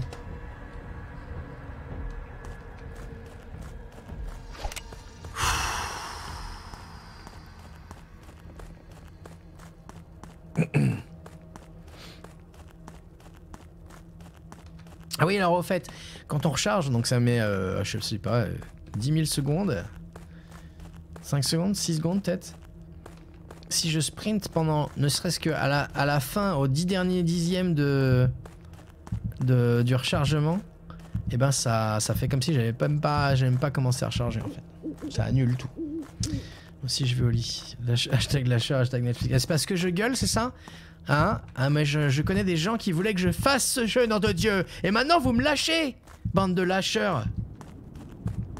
Pff, ça, c'est pas cool.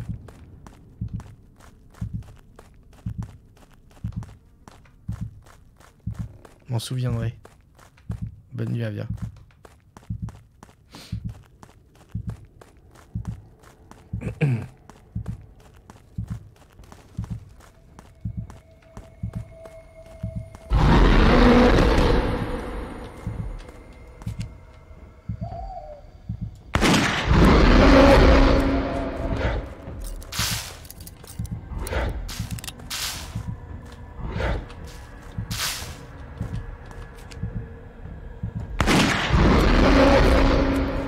Fait rien.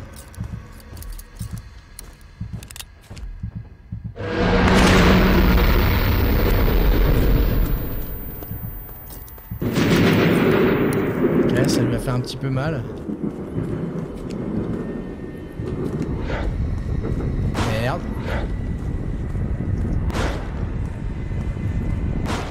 Oh non!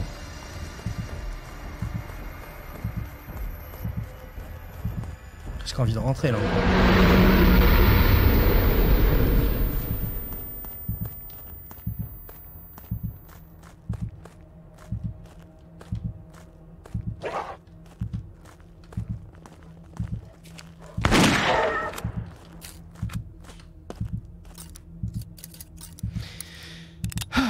De lâcheurs, c'est tous des lâcheurs, c'est ça.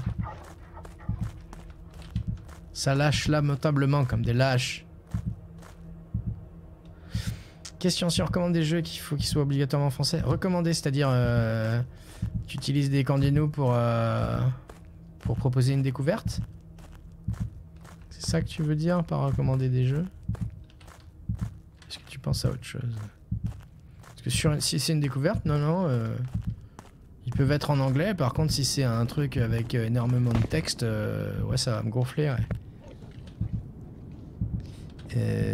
Mais il faut que je les ai surtout. découvertes. Non, faut que je les aie. Mais tu vois, par exemple, si tu me sors un visual novel en anglais, ouais, je vais râler, ouais. Je pense. Ah, il y avait pas quelque chose là-haut? On l'a looté déjà, peut-être. Je crois qu'il y avait un coffre, ouais, on l'a looté déjà. J'aime bien aussi dans ce jeu parce que les coffres, quand on les ouvre, après, les objets ils sont physiquement dedans et je trouve ça très cool.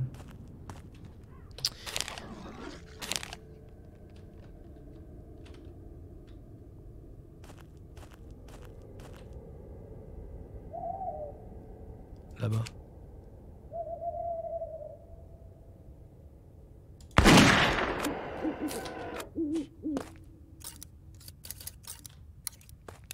Yeah.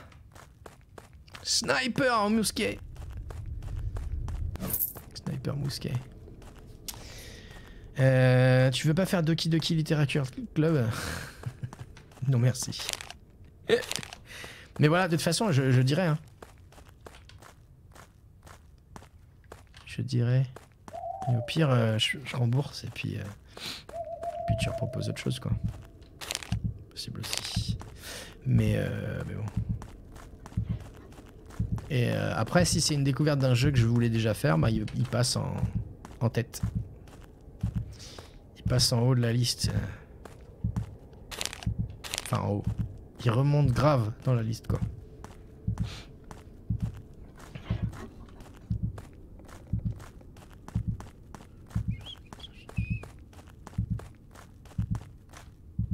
Putain, on voit la terre brûlée. C'est marrant. Ok, on est revenu full life. Je vais y retourner.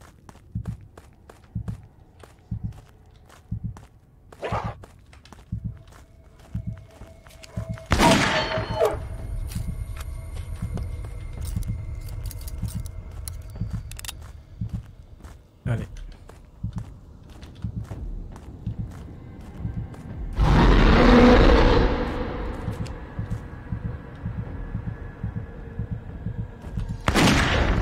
Putain.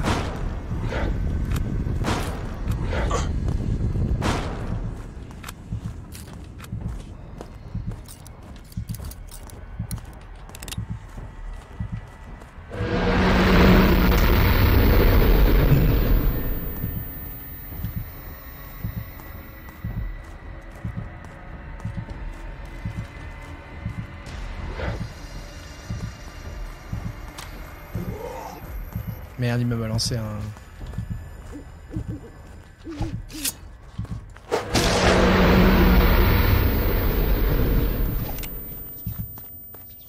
Ok, chuchoteur là. Miyoka qui est à la bourre aujourd'hui, je sais pas ce qui se passe. Ah.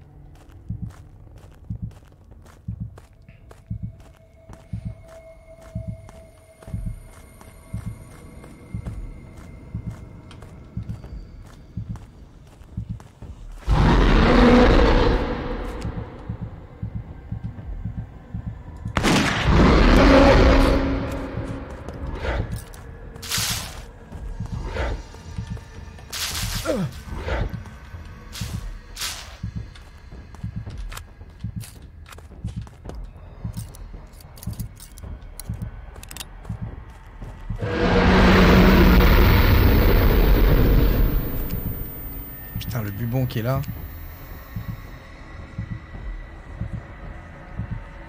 Je le vois pas. Lui. Non.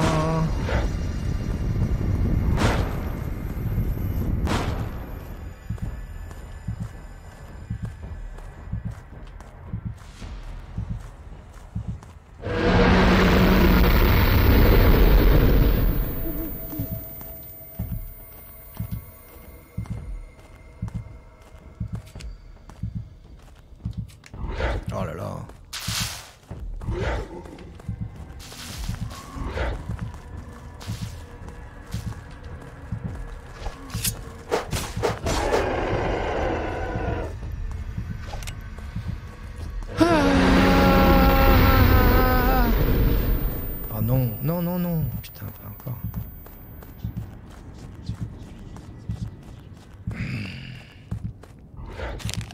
Ok, on va retourner sauvegarder. C'est une bonne idée.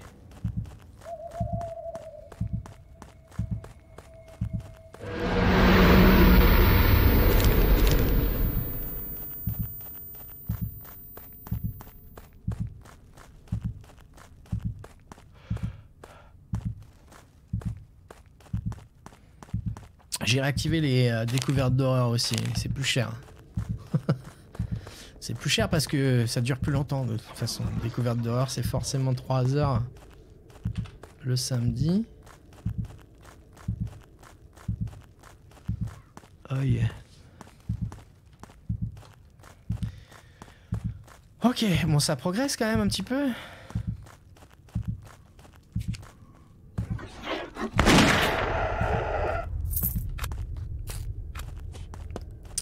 Un tout petit peu, ça progresse. On va y arriver. J'ai l'impression qu'au début on lui tirait dans les bubons, ça lui faisait ultra mal. Et là, ça lui enlève même pas un demi% par balle. J'ai l'impression que ça donne en tout cas.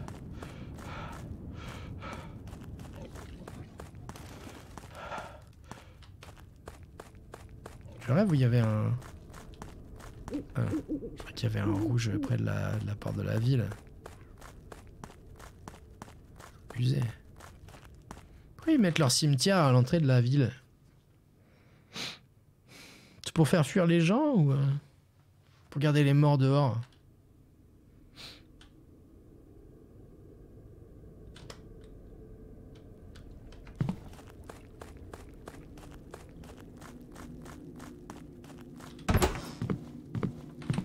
Excellent job. Oh, 130 gold. C'est la teuf. Peut-être DPS un peu plus là du coup. Clic.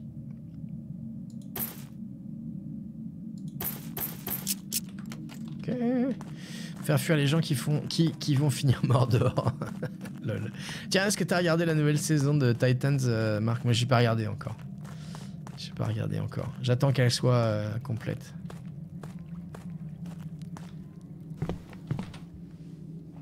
Je suis toujours sur Manifest. Et puis on est sur le... Pas regardé encore, non, ok. Et t'en penses quoi là? Il reste plus qu'un épisode là, c'est ça, de Walking Dead? T'en penses quoi pour l'instant? On a combien? On a 4 crucifix dans notre Dieu. Ça va faire des dégâts ça un petit peu. Même si pas tellement. Faudrait peut-être qu'on mette les crucifix sporadiquement, genre un par un. Peut-être que ça va lui... Si on met un crucifix et qu'on se barre d'un autre côté, est-ce que ça va lui... Est-ce qu'il va pencher la tête d'un côté sans qu'on soit... sans nous crier dessus? Je sais pas. J'ai un peu peur de la façon dont ils vont finir la série. Ben, ouais.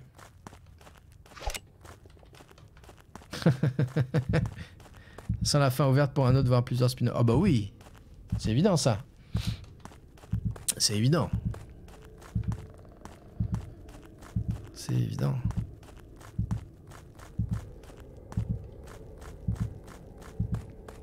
Mais il va quand même y avoir des morts, je pense. J'espère, parce que sinon, c'est abusé. Hein.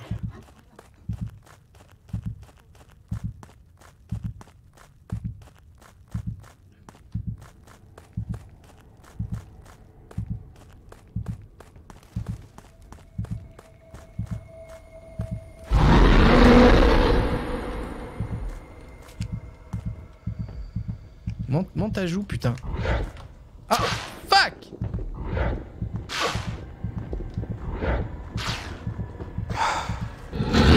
Mais putain de bordel de...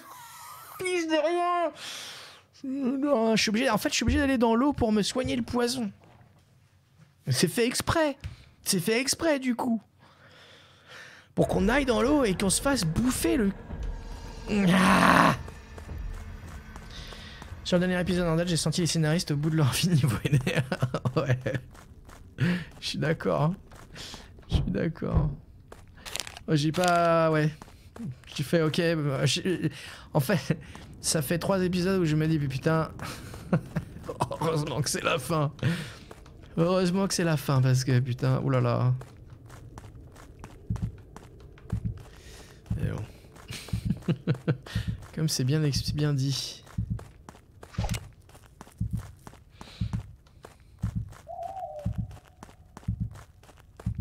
J'ai hâte de voir Archiboulette sur ce jeu d'ailleurs. Putain. Need.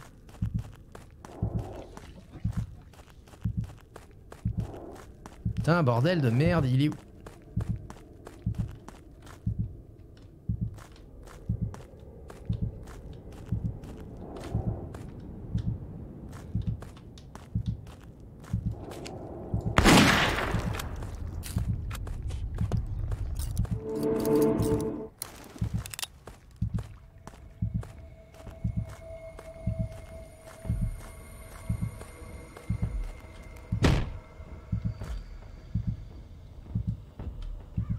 J'aime bien l'effet en tout cas du...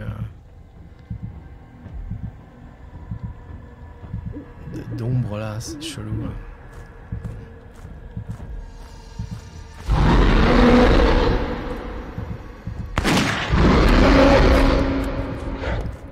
Oh, c'est... Ce truc là, je sais pas ce que ça fait, mais je veux pas le savoir.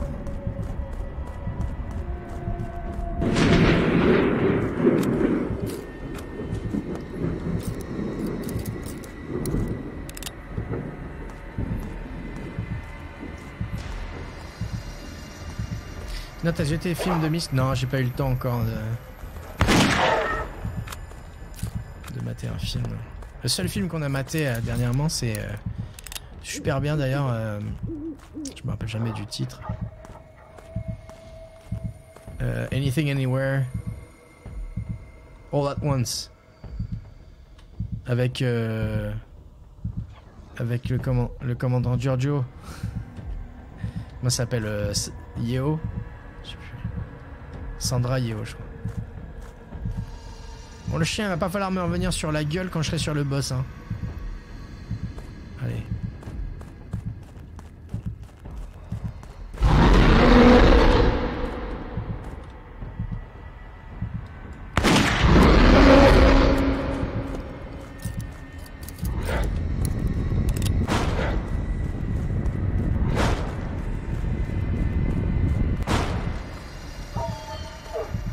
Bah tiens, hype le chien.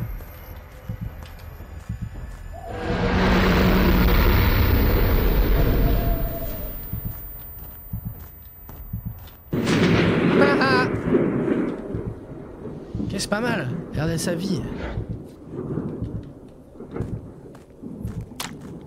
Oh fuck, se taper un éléphant.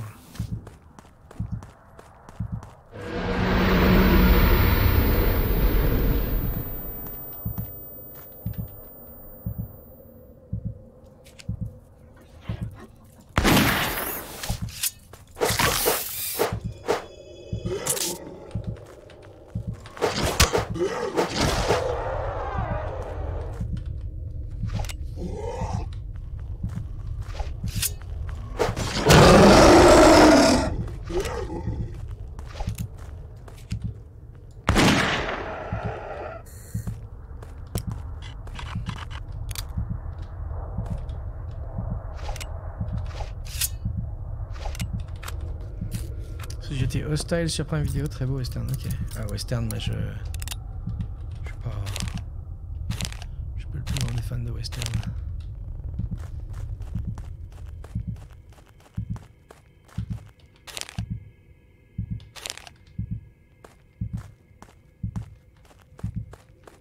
Il nous reste 2 crucifix, ok. Par contre on n'allait pas full life, ça c'est un peu chiant, mais bon. S'il est retourné dans la flotte. Yes. Je me demande si ça respawn.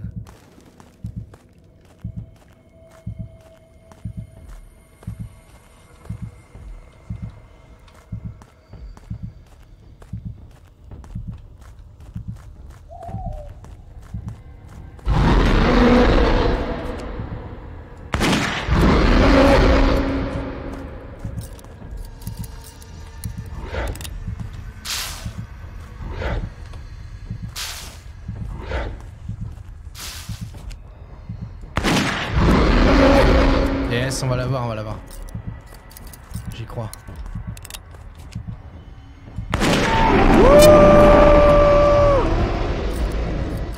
Die, motherfucker!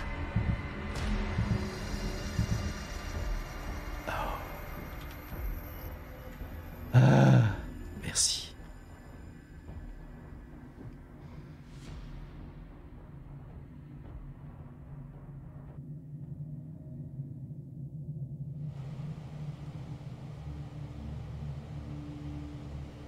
Je coupe les alertes.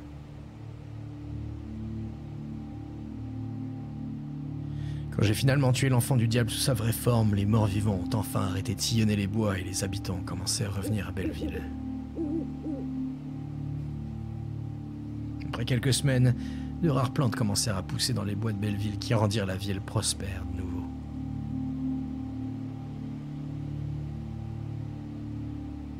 Quand bien même nous avons gagné cette bataille, la guerre entre le bien et le mal continue.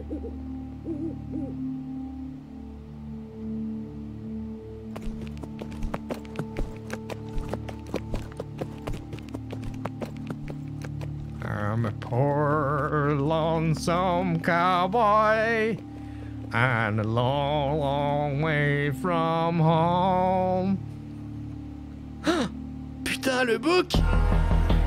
Ah, je le savais!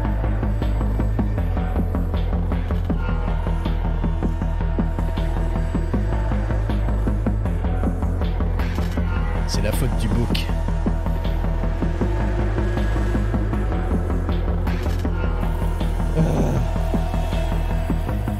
Dans ta face, Chailloloud. Ah, elle est bien la zik là. Bon, bah ok. Eh ben, c'était cool, mais je vous avoue que je suis content que ça soit terminé. Vache, c'était bizarre la fin. Et GG, Maëva et Julien qui ont quand même bien traduit le jeu. Je vous félicite. Merci beaucoup.